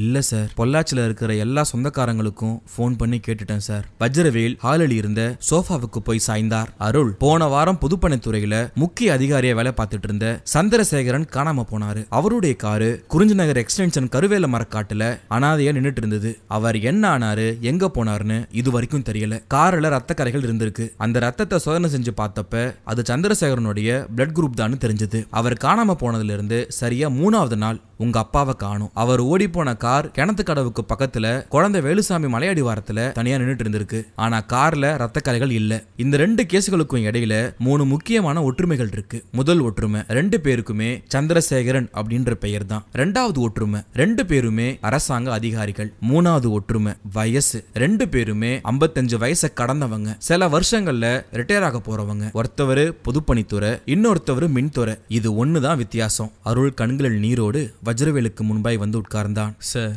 அப்பா யாருக்கும் எந்த கெடுதலையும் மனசால கூட பண்ணாதவர். அவருக்கு கடவுள் பக்தி ரொம்ப அதிகம். ஒவ்வொரு தமிழ் மாச பிறப்பு அன்னைக்கும் காலையில 5 மணிக்கு பழனி கோவில்ல இருப்பாரு. வருஷம் மகர ஜோதி தரிசனம் பண்ண இருமுடி கட்டிக்கிட்டு சபரிமலைக்கு போவாரு. யாரையும் அதிர்ந்து கூட பேச மாட்டாரு. இப்படிப்பட்ட ஒருத்தர் மேல யாருக்கு என்ன கோபம்னு தெரியல. பணத்துக்காக கடத்தி இருந்தா இந்நேரம் கடத்தல் பெருவழிகள் என்ன போன்ல கான்டாக்ட் பண்ணிருப்பாங்க. ஆனா அதுவும் இன்ன வரைக்கும் வரல என்று அவன் துயர குரலில் சொல்லி கொண்டிருக்க, இதோ பாரு அருள், நான் இப்ப இங்க வந்தது மறுபடியும் என்கொயரிக்காகத்தான். நான் அன்னைக்கு சில புது கேள்வியோட வந்திருக்கேன். அந்த கேள்விகளுக்கு நீ நிதானமா யோசனை பண்ணி பதில் சொல்லணும். கேளுங்க சார். உங்க மதர் இறந்தப்ப உங்களுக்கு என்ன வயசு? 14 சார். அந்த சமயத்துல உங்க ஃபாதருக்கு வயசு ஒரு 45 இருக்கும்ல? மேபி சார் இருக்கும். அவர் ஏன் 2வது கல்யாணம் பண்ணிக்கல? எனக்கு ஒரு சித்தி வர்றத அவர் விரும்பல சார். அதுவும் இல்லாம அப்பாவுக்கு அந்த சமயத்துல ஹெல்த்தும் சரியில்லாம இருந்தது. சோ காரணம் இதுதான் இல்லையா? ஆமா சார். வஜ்ரவேல் சில வினாடிகள் மௌனமாக இருந்து விட்டு கேட்டார். உங்க மதர் எப்படி இறந்து போனாங்க? Heart attack sir. அப்ப அவங்களுக்கு என்ன வயசு? 36. அந்த சின்ன வயசுல எப்படி ஹார்ட் அட்டாக் வந்துச்சு? சார், மதர் ஒரு சுகர் பேஷண்ட், பிபியும் இருந்துச்சு. ஆனா ரெண்டுமே கண்ட்ரோல்ல இல்ல. ஒரு நாள் ராத்திரி தூக்கத்திலேயே ஹார்ட் அட்டாக் வந்து போயிட்டாங்க. வஜ்ரவேல் புன்னகைத்தார். நான் கேள்விப்பட்டது வேற மாதிரி இருக்குதே. அருள் முகம் மாறினான். என்ன கேள்விப்பட்டீங்க சார்? உங்க அம்மாவோட மரணம் இயற்கையான மரணம் இல்லையாமே? சார், இருப்பா. அவங்க நிறைய தூக்க மாத்திரை சாப்பிட்டு தற்கொலை பண்ணிக்கிட்டாங்களாமே. சார், இந்த பொய்ய உங்களுக்கு யார் சார் சொன்னது? இது பொய் கிடையாது அருள், அக்மார்க் உண்மை. நான் எந்த ஒரு விஷயத்தையுமே ஆதாரம் இல்லாம சொல்ல மாட்டேன். 10 வருஷத்துக்கு முன்னால இந்த வீட்டுல கோமதின்ற பேர்ல ஒரு வேலைக்காரி இருந்திருக்கா, சரியா? ஆமா சார். அவ எப்ப வேலையை விட்டு போனா? ஒரு 5 வருஷம் இருக்கும். ஏன் வேலையை விட்டு நின்னுட்டா? தெரியாது சார். அருள், ஒரு பணக்கார வீட்டுல எந்த ஒரு குற்றம் நடந்தாலும் சரி, போலீஸோட சந்தேகம் பாயிர முதல் இடம் எது தெரியுமா? சமீபத்துல வீட்டு வேலையில இருந்து நின்னு போன வேலைக்காரங்க மேலதான். அந்த வகையில நான் இன்வெஸ்டிகேட் பண்ணி பார்த்ததுல உங்க வீட்டுல வேலை பார்த்த கோமதி கிடைச்சா. அவ வீட்டு அட்ரஸ கண்டுபிடிச்சு ஸ்டேஷனுக்கு கூட்டி வந்து விசாரிச்சோம். அப்படி விசாரணை பண்ணப்பதான் உங்க அம்மாவோட தற்கொலை விஷயமும் வெளியே வந்துச்சு. சார், ஒரு வேலைக்காரி பேச்சை நம்புறீங்க, என் பேச்சை நம்ப மாட்டீங்களா? ஏன் ஒரு வேலைக்காரோட பேச்சை ஏன் நம்ப கூடாது? சார், அவ ஏதோ கற்பனை பண்ணிட்டு சொல்லி இருக்கா. எது கற்பனை? அது கற்பனையா உண்மையானு கொஞ்சம் இன்வெஸ்டிகேட் பண்ணி பார்த்தா தெரிஞ்சிடும் அருள். அருள் சற்று கோபமாக நிமிர்ந்தான். சார், என்னோட அம்மா அப்படி தற்கொலை பண்ணிக்கிட்டு செத்து போயிருந்தாலும் அந்த சம்பவத்துக்கும் இப்ப அப்பா காணாம போன சம்பவத்துக்கும் என்ன லிங்க் இருக்கு? மேலோட்டமா பார்த்தா ஒண்ணும் இல்லதான், இருந்தாலும் கொஞ்சம் கிளறி பார்க்கலாம்ல.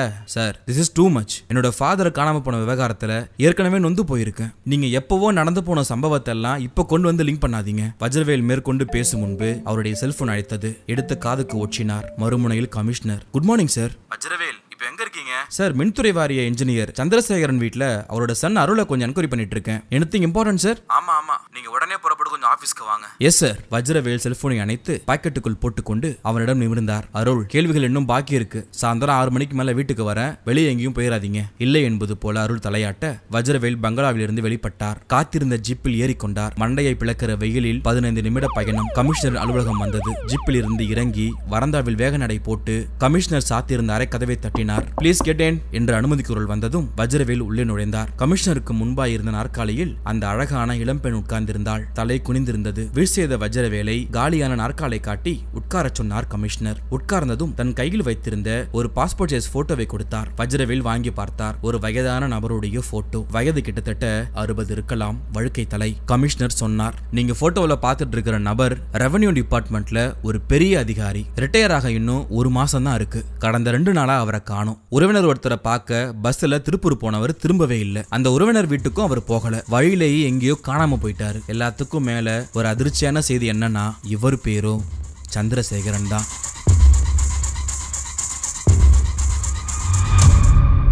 அத்தியாயம் 11. டாக்டர் மிருத்யுஞ்சன் கலிவர்தனன் அறைக்குள் நுழைந்த போது அவன் கட்டிலில் சம்மணம் போட்டு உட்கார்ந்து ஜன்னலுக்கு வெளியே பார்வையை போட்டிருந்தான். Good morning Kalivardhan. அவன் திரும்பினான். குட் மார்னிங் டாக்டர், எப்படி இருக்கீங்க? Fine doctor. ராத்திரி தூங்குனீங்களா? நல்லா தூக்கம், டீப் ஸ்லீப் டாக்டர். கனவுகள் ஏதாவது வந்துச்சா? இல்ல டாக்டர். Very good. முன்னெல்லாம் உங்களுக்கு படுத்தா நிறைய கனவுகள் வரும் இல்லையா? ஆமா டாக்டர். டிவி சீரியல்கள் மாதிரி தொடர்ந்து கனவுகள் வந்துகிட்டே இருக்கும். இந்த சமயம்னு கிடையாது. அமெரிக்க பிரசிடென்ட்ல இருந்து கார்ட்டூன் பாத்திரம் டாம் அண்ட் ஜெரி வரைக்கும் எல்லாமே வரும் டாக்டர். என்னுடைய தலைக்குள்ள இருக்கிறது மூளையா இல்ல பிலிம் ரோலால்னு எனக்கே சந்தேகம் வந்துடும். கலிவர்தன் சொல்லிக் கொண்டிருக்கும் போதே வெளியே சென்றிருந்த காசி அறைக்குள் நுழைந்தான். கையில் அன்றைய நாளிதழும் சில வார இதழ்களும் இடம் பிடித்திருந்தன. தோலில் coffee flask. Good morning doctor. கலி என்ன சொல்றான்? டாக்டர் சிரித்தார். கலிவரதன் இப்போ ஓரளவுக்கு தெளிவாயிட்டாரு. ஆயுர்வேத ஆயில் மசாஜ தொடர்ந்து பண்ணிட்டு வந்தா ஒரு வாரத்துக்குள்ள 75% நல்லாயிருவாரு. நேத்து மதியானத்துல இருந்து கலிவரதனுக்கு சித்தர் ஞாபகங்களே வரலங்கிறது மிகப்பெரிய விஷயம். அதுவும் இல்லாம டாக்டர் மேற்கொண்டு பேசும் முன்பு அந்த நர்ஸ் பதட்டத்தோடு உள்ளே வந்தாள். முகம் ஏராளமாக வேர்த்து போயிருக்க, டாக்டர் என்றாள். என்ன சிஸ்டர்? டாக்டர், 33ஆம் நம்பர் பேஷண்ட் பத்ரையா மொட்டை மாடிக்கு போய் அங்கிருந்து கீழே குதிச்சிட்டாரு. மண்டை செதறி ஸ்பாட்லே மரணம். My goodness! டாக்டர் மிருத்யுஞ்சன் பதறி அடித்துக்கொண்டு ஓடினார்.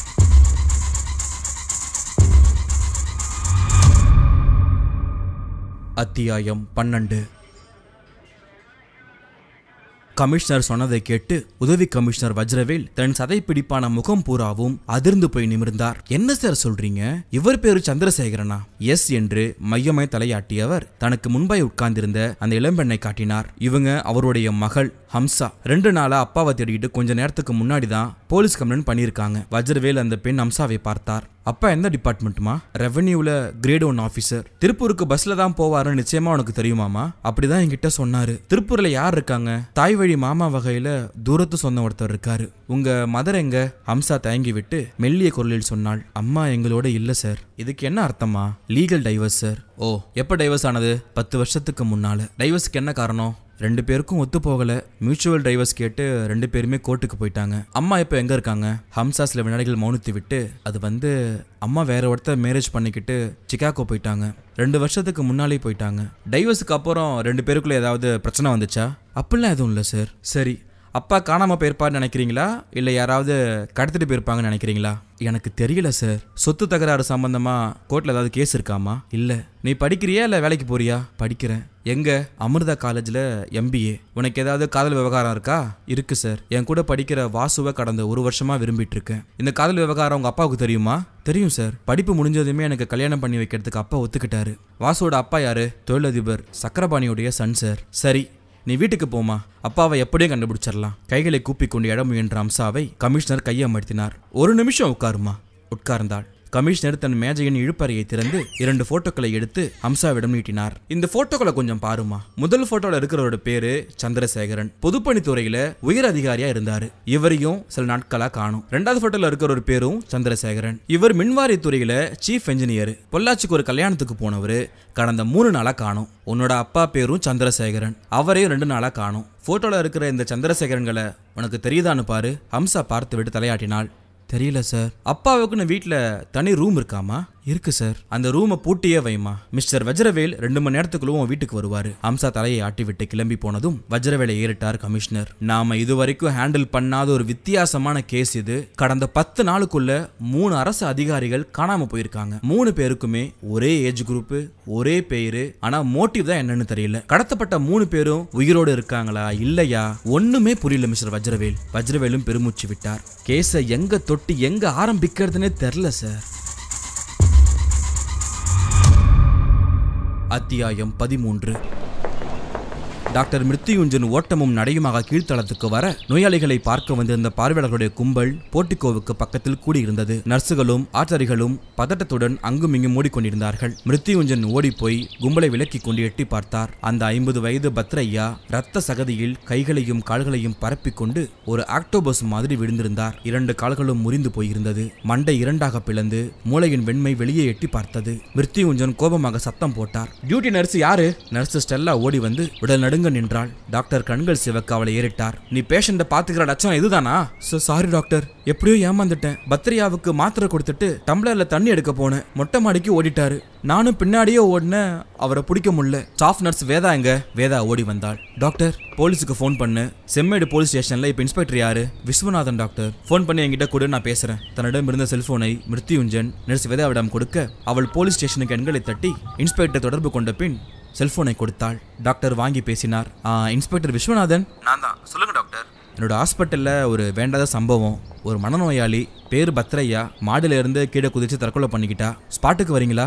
விசிட்டர்ஸும் மற்ற நோயாளிகளும் பார்த்து பயந்துடக்கூடாது இல்லையா? இதோ புறப்பட்டு வரேன். அடுத்த 15வது நிமிடம் ஒரு போலீஸ் ஜீப்பும் வேனும் ஹாஸ்பிட்டல் வளாகத்திற்குள் நுழைந்தது. ஜீப்பில் இருந்து இறங்கிய இன்ஸ்பெக்டர் விஸ்வநாதனை டாக்டர் எதிர்கொண்டார். வாங்க மிஸ்டர் விஸ்வநாதன். விஸ்வநாதன் கேட்டார். சம்பவம் எப்படி? பத்ரையா மென்டலி டிசார்டர் பர்சன். கடந்த 1 மாச காலமா ட்ரீட்மெண்ட் கொடுத்துட்டு இருக்கேன். கொஞ்ச நேரத்துக்கு முன்னாடி நர்ஸ் ஸ்டெல்லா பத்ரையாவுக்கு மாத்திரை கொடுத்துட்டு டம்ளர்ல தண்ணி எடுக்க போனப்ப பத்ரையா மொட்டை மாடிக்கு ஓடி போய் குதிச்சிருக்காரு. விஸ்வநாதன் டாக்டரோடு பேசிக்கொண்டே பத்ரையா விழுந்து இடந்த இடத்திற்கு வந்தார். சில வினாடிகள் வரை உடலை பார்த்து கொண்டு டாக்டரிடம் திரும்பினார். பத்ரையாவுக்கு சொந்தக்காரங்க யாரு? யாரும் இல்ல விஸ்வநாதன். இவர் ஒரு ஒண்டிக்கட்டை. ஊட்டி நடுவட்டம் கெஸ்ட் ஹவுஸ்ல பல வருஷங்களா வாட்ச்மேனா வேலை பார்த்தான். அவனுக்கு இருந்தது ஒரே ஒரு சொந்தம், 12 வயசு பேத்தி மாயா. அந்த மாயா போன மாசம் திடீர்னு விஷ காய்ச்சல்ல விழுந்து சரியானபடி வைத்தியம் பண்ணாதனால இறந்துட்டா. பேத்தி மாயா இறந்ததுல இருந்து பத்ரையா மனம் உடைஞ்சு போயிருந்தாரு. கடைசியில மூளை பாதிக்கப்பட்டு புத்தி பெதலிச்சு போய் ட்ரீட்மெண்ட்டுக்காக இங்க கொண்டு வந்தாங்க.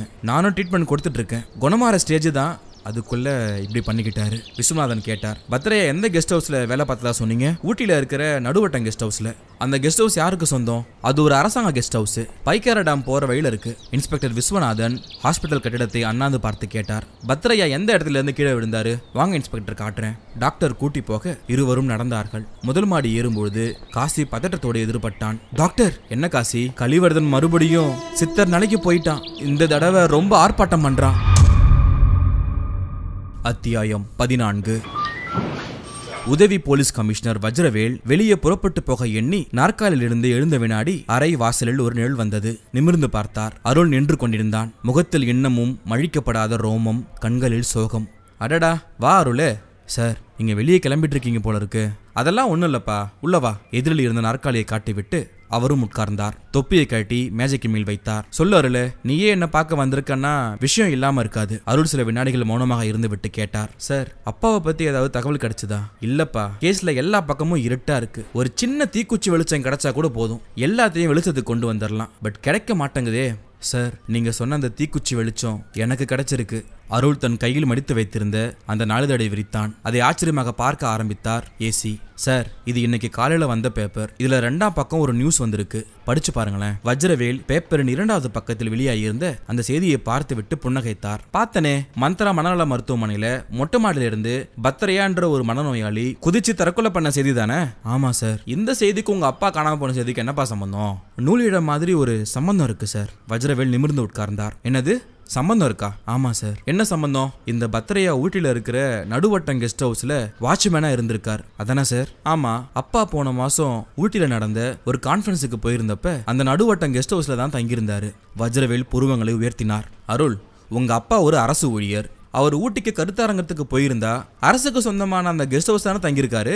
இதுல பெருசா என்ன இருக்கு? சார், அப்பா அங்க தங்கியிருந்தப்ப எனக்கு போன் பண்ணி பேசினாரு. பேசுறப்ப அவருடைய குரல்ல ஒரு பதட்டம் இருந்துச்சு. என்ன பேசினாரு? நான் இப்ப நடுவட்டம் கெஸ்ட் ஹவுஸ்ல இருந்து பேசிக்கிட்டு இருக்கேன் அருள். நான் நாளைக்கு காலையில 9 மணிக்கெல்லாம் கோயம்புத்தூர் வந்துடுவேன். மதியானம் 2 மணிக்கு ஃபிளைட்ல நான் மும்பைக்கு போகணும். ஃபிளைட்ல ஒரு டிக்கெட்டை புக் பண்ணிடுன்னு சொன்னாரு. நானும் உடனடியா ஃபிளைட்டுக்கு புக் பண்ணேன். அப்பா மறுநாள் சரியா 9 மணிக்கெல்லாம் வந்துட்டாரு. முகம் சரியில்லை, ரொம்பவும் சோர்வா இருந்தாரு. தன்னுடைய ரூமுக்கு போய் படுத்தவரு 12 மணிக்கு வெளியே வந்து நான் மும்பைக்கு போகல, ஃபிளைட் டிக்கெட்டை கேன்சல் பண்ணிடு அப்படின்னு சொல்லிட்டாரு. ஏன்பா போகலன்னு கேட்டேன். கேள்வி கேட்காத, சொன்னதை செய் அப்படின்னு போயிட்டாரு. அதுக்கப்புறம் அப்பா 2 நாளா ஆபீஸ் போகாம வீட்லயே இருந்தாரு. சரியா சாப்பிடல, சரியா தூங்கல. இது எல்லாமே 2 நாள் தான் சார். அப்புறம் அப்பா நார்மலுக்கு வந்துட்டாரு. இது எப்ப நடந்தது என்று அவர் கேட்க, சரியா 1 மாசத்துக்கு முன்னாடி சார். சரி, இப்ப நீ என்னதான் சொல்ல வர? அப்பா காணாம போன சம்பவத்துக்கும் இந்த பத்ரையாவுக்கும் ஏதோ ஒரு சம்பந்தம் இருக்கு சார். வஜ்ரவேல் சிரித்தார். என்ன அருள், அந்த பத்ரையா தான் மனநோயாளியா இப்ப தற்கொலை பண்ணிக்கிட்டானே, அவனுக்கும் உங்க அப்பா கடத்தப்பட்டதுக்கும் என்ன சம்பந்தம் இருக்க முடியும்? சார், ஊட்டி நடுவட்டம் கெஸ்ட் ஹவுஸ்ல அப்பா போய் தங்கியிருந்தப்பதான் அங்க ஏதோ ஒரு வேண்டாத சம்பவம் நடந்திருக்கு. அப்படி இல்லாத பட்சத்துல அப்பா ஏன் அப்செட் ஆகணும்? வஜ்ரவேலுடைய முகத்தில் இருந்த அந்த சிரிப்பு இப்பொழுது மறைந்தது. அத்தியாயம் 15. கலிவர்தன் ஹாஸ்பிட்டல் கட்டிலில் சம்மணம் போட்டு உட்கார்ந்திருக்க அறையில் சாம்பிராணியும் ஊதுவத்தியும் புகைந்தது. டாக்டர் மிருத்யுஞ்சனும் காசியும் கவலை கண்களோடு கலிவர்தனையே பார்த்து கொண்டிருந்தார்கள். அவன் கண்மூடி உரத்த குரலில் பேச ஆரம்பித்தான். ஆத்மாவை பற்றி அறிந்து கொள்வோம். ஆத்மா எவ்விதம் உள்ளது, எங்கு உள்ளது? தாமரை தண்டினை ஒடித்தால் மெல்லிய நூல் வரும். அந்த நூலை எடுத்து 1000 பங்காக பிளந்தால் எத்தனை மெல்லியதாக இருக்கும். இத்தகைய அமைப்புதான் ஜீவாத்மாவின் வடிவம். அது நெருப்பில் வேகாது, நீரில் கரையாது, ஆகாய வீதியில் காற்றினை வாகமாக கொண்டு அலைந்து கொண்டே இருக்கும். கருமேகங்கள் திரண்டு மின்னல் மின்னி இடியிடித்து மழையாக பொழியும் பொழுது ஆத்மாவானது பூமிக்கு வருகிறது. நிலத்து நீரிலே நிற்கிறது, குளத்து நீரில் குளிக்கிறது, ஏரி நீரில் விளையாடுகிறது, நெல்லில் நிறைகிறது, புல்லில் புகுகின்றது, பசுமாட்டின் வயிற்றில் பாலாக மாறுகிறது, காய்கறிகளுடன் கலந்து கொள்கிறது, ஆண் மகனின் வயிற்றுக்குள் உணவாக போகிறது, அந்த உணவு இரத்தமாக மாறுகிறது, இரத்தம் உயிரணுவாக மாறி பெண்ணில் கலக்கும் பொழுது கருவாக உருவாகிறது. இதுதான் ஆத்மாவின் பயணம். காசி கண்களில் நீரோடு மிருத்யுஞ்சனை பார்த்தான். டாக்டர், நேத்திலிருந்து கழிவரதம் சரியில்லை, கொஞ்சம் குணமாறு மாதிரி இருந்துச்சு, திடீர்னு இப்படி அதிகமாகிறதுக்கு என்ன காரணம் டாக்டர்? டாக்டர் பெருமூச்சு விட்டார். அதுதான் எனக்கும் புரியல, ட்ரீட்மெண்ட்டை மாத்தி பார்க்கணும். வேண்டாம் டாக்டர். ஏன் வேண்டான்னு சொல்றீங்க? கழிவடதனோட அப்பாவும் அம்மாவும் ரொம்பவும் பயப்படுறாங்க. கிராமத்துக்கு கூட்டி போய் வீட்லயே வச்சு வைத்தியம் பார்க்கலான்னு விருப்பப்படுறாங்க. நோ, கழிவடதனை இந்த நிலைமையில வீட்டுக்கு கூட்டு போறது சரியில்லை. ட்ரீட்மெண்ட் முறையை மாத்தினா கண்டிப்பா பலன் கிடைக்கலாம். இது காய்ச்சலோ ஜலதோஷமோ கிடையாது. உடனடியாக குணமாவறதுக்கு கொஞ்சம் பொறுமையா இருந்தாதான் பலன் கிடைக்கும். கழிவடதன் இன்னமும் ஆத்மாவை பற்றி பேசிக் கொண்டிருக்க மிருத்யுஞ்சன் ஷர்ட் பாக்கெட்ல இருந்த செல்போன் குரல் கொடுத்தது. எடுத்து காதுக்கு பொருத்தினார். எஸ், நான் அசிஸ்டன்ட் போலீஸ் கமிஷனர் வஜ்ரவேல் பேசுறேன். டாக்டர் மிருத்யுஞ்சன் தானே? ஆமா டாக்டர். நேத்து உங்க மருத்துவமனையில மொட்டமாடில இருந்து பத்ரையான்ற ஒரு மனநோயாளி கீழே குதிச்சு தற்கொலை பண்ணது சம்பந்தமா ஒரு enquiry. Yes please. Thank you doctor. அந்த பத்ரையா ஒரு மனநோயா மாறதுக்கு என்ன காரணம்? அவனுடைய ஒரே உறவான 12 வயசு பேத்தி விஷக்காய்ச்சல் காரணமா செத்துட்டா. அந்த மன வேதனையை தாங்கிக்க முடியாம கொஞ்சம் கொஞ்சமா மனசிதைவுக்கு உள்ளாகி ஒரு மனநோயாளியா மாறிட்டான் என்று டாக்டர் சொல்ல, அவன் ஹாஸ்பிட்டல்ல இருக்கும்போது அவனை பார்க்க சந்திரசேகர்னு யாராவது வந்தாங்களா? யாரும் வரலையே. அவன் ஒண்டிக்கட்ட உறவினர்களோ ஃப்ரெண்ட்ஸோ அவனுக்கு கிடையாது. நீங்க ட்ரீட்மெண்ட் கொடுக்கும் போதோ அல்லது வேற சந்தர்ப்பத்திலோ பத்ரையன் தன் பேச்சுல சந்திரசேகர்ன்ற பேரை எப்பதாவது சொன்னானா? பத்ரையா அந்த ஹாஸ்பிட்டலுக்கு வந்ததுல இருந்து ஒரு வார்த்தை கூட பேசினதில்ல. 24 மணி நேரமும் மௌனமா தான் இருப்பாரு. அத்தியாயம் 16.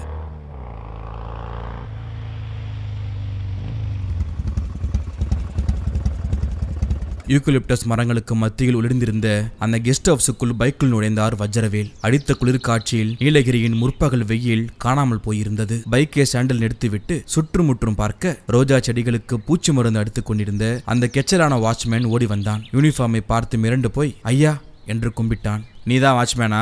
ஆமாங்க ஐயா. எவ்வளவு நாளா இங்க இருக்க? 1 மாசமா. அதாவது பத்ரியாவுக்கு உடம்பு சரியில்லாம போனதுல நீ இருக்க? ஆமாங்க ஐயா. இதுக்கு முந்தி எங்க வேலை பார்த்துட்டு இருந்த? ஊட்டி பொட்டானிக்கல் கார்டன்ல கேட் கீப்பரா இருந்தாங்க ஐயா. பத்ரியா செத்து போனது தெரியுமா? பேப்பர்ல பார்த்தாங்க ஐயா. பத்ரியாவோட உனக்கு நல்ல பழக்கம் இருந்துச்சா? உண்டுங்க ஐயா. சரி, 1 மாசத்துக்கு முந்தி வர நல்லா இருந்த பத்ரியாவுக்கு திடீர்னு என்ன ஆச்சு? அவனுக்கு எப்படி இது மாதிரி ஆச்சு? உண்மையை சொல்லு ஐயா. அதை பத்தி எனக்கு ஒன்றும் தெரியாதுங்க ஐயா. வேற யாருக்கு தெரியும்? இந்த கெஸ்ட் ஹவுஸ்ல சமையல்காரன் ஒருத்தன் இருக்கான், பேரு மாதவன். அவனுக்கு தான் எல்லாம் தெரியும். சரி, மாதவன் எங்க? கெஸ்ட் ஹவுஸ்க்கு பின்னாடி ஒரு ஓட்டு வீடு இருக்குங்க ஐயா, அதுதான் அவனுடைய வீடு. வஜ்ரவேல் கெஸ்ட் ஹவுஸை சுற்றி கொண்டு பின்பக்கம் போனார். அடர்த்தியான சைப்ரஸ் மரங்களுக்கு நடுவில் அந்த வீடு தெரிய அதை நோக்கி நடந்தார். வீட்டின் கதவு வெறுமனே சாத்தப்பட்டிருக்க உள்ளே இருந்து யாரோ பாடும் சத்தம் கேட்டது. உலகம் பிறந்தது எனக்காக, ஓடும் நதிகளும் எனக்காக. வஜ்ரவேல் கதவை தட்டாமல் மெல்ல நடந்து போய் பக்கவாட்டில் திறந்திருந்த ஜன்னல் வழியே எட்டி பார்த்தார். வீட்டின் நடுவே ஒரு இளைஞன் சம்மணம் போட்டு உட்கார்ந்திருந்து தனக்கு முன்னால் இருந்த சூட்கேஸை திறந்து வைத்துக் கொண்டு எதையோ அடுக்கிக் கொண்டிருந்தான். என்ன செய்யறான்? கால்களை எம்பி பார்த்தார். கட்டுக்கட்டாய் கரன்சி. வஜ்ரவேல் 1 நிமிஷம் வரைக்கும் பார்த்து கொண்டிருந்து விட்டு கதவை மெல்ல தட்டினார். யாரது? உள்ளே இருந்து குரல் வேகமாகவும் அதிர்ச்சியாகவும் வெளிப்பட்டது. வஜ்ரவேல் பதில் பேசாமல் மறுபடியும் கதவை தட்ட அவன் கோபமாக எழுந்து வரும் சத்தம் கேட்டது. காத்திருந்தார். கதவு மெல்ல திறந்தது. கதவை திறந்த இளைஞன் வஜ்ரவேலுடைய காக்கி யூனிஃபார்மை பார்த்ததும் அவசரமாக எச்சில் விழுங்கி சார் என்றான். கழுத்தில் வேர்வை மினுமினுத்தது. இங்க மாதவன் யாரு? நான் தான் சார். இந்த கெஸ்ட் ஹவுஸுக்கு சமையல் நீதானா? ஆமா சார். உள்ள நீ மட்டும் தான் இருக்கியா இல்ல வேற யாராவது இருக்காங்களா? நான் மட்டும் தான் சார் இருக்கேன் சொன்ன மாதவனை தள்ளி கொண்டு உள்ளே போனார் வஜ்ரவேல். சுவரோரமாய் சாத்தி வைத்திருந்த ஸ்டீல் நாற்காலியை விரித்து போட்டு கொண்டு உட்கார்ந்தார். செத்து போன பழைய வாட்ச்மேன் பத்ரியாவுக்கு எப்படி மனநலம் பாதிக்கப்பட்டதுன்னு உனக்கு தெரியுமா? அது சார், பத்ரியாவோட பேத்தி மாயாவுக்கு விஷக்காய்ச்சல் மாதவன் பேசிக் கொண்டிருக்கும் போதே வஜ்ரவேல் தன் பூட்ஸ் காலால் எட்டி உதைக்க அவன் அப்படியே வயிற்றை பிடித்துக் கொண்டு மடங்கி உட்கார்ந்தான். தலைமுடியை எட்டி பிடித்தார். இதோ பாரு, இன்னும் 5 நிமிஷத்துல எனக்கு எல்லா உண்மையும் வேணும். தப்பு உங்ககிட்ட இருந்து தான் ஆரம்பமாயிருக்குன்னு போன நிமிஷம் தான் தெரிஞ்சுக்கிட்டேன். அந்த சூட்கேஸ் முழுக்க கட்டுக்கட்டா பணம். அது எப்படி வந்துச்சு, யார் கொடுத்தாங்கன்னு எனக்கு தெரியணும். இல்லைன்னா ஸ்டேஷனை கொண்டு போய் உங்ககிட்ட இருந்து உண்மையை எப்படி வாங்கணுமோ அப்படி வாங்கிக்குவேன். ரப்பர் தடியால எப்பவாவது நீ அடி வாங்கிருக்கியா? 1 நிமிஷம் சேர்ந்த மாதிரி அடிச்சா போதும், உள்ள இருக்கிற ஒவ்வொரு உறுப்பும் ரணமாகி சீழ் பிடிக்கும். அப்புறம் 3 மாசத்துக்கு நரக வேதனை தான். சாப்பிட முடியாது. அப்படியே மீறி சாப்பிட்டாலும் ஜீரணமாகாது. இறங்காது, அப்படியே ஜீரணமானாலும் கக்கோஸ்ல போய் குத்துக்காலிட்டு உட்கார முடியாது என்று அவர் சொல்லிக் கொண்டிருக்கும் போதே மாதவனுடைய கண்களில் அப்பட்டமான பயம். சார் சார் சொல்லிடுறேன் சார். சொல்லு. மாதவன் சில வினாடிகள் மௌனமாக இருந்துவிட்டு மெல்லிய குரலில் சொல்ல ஆரம்பித்தான்.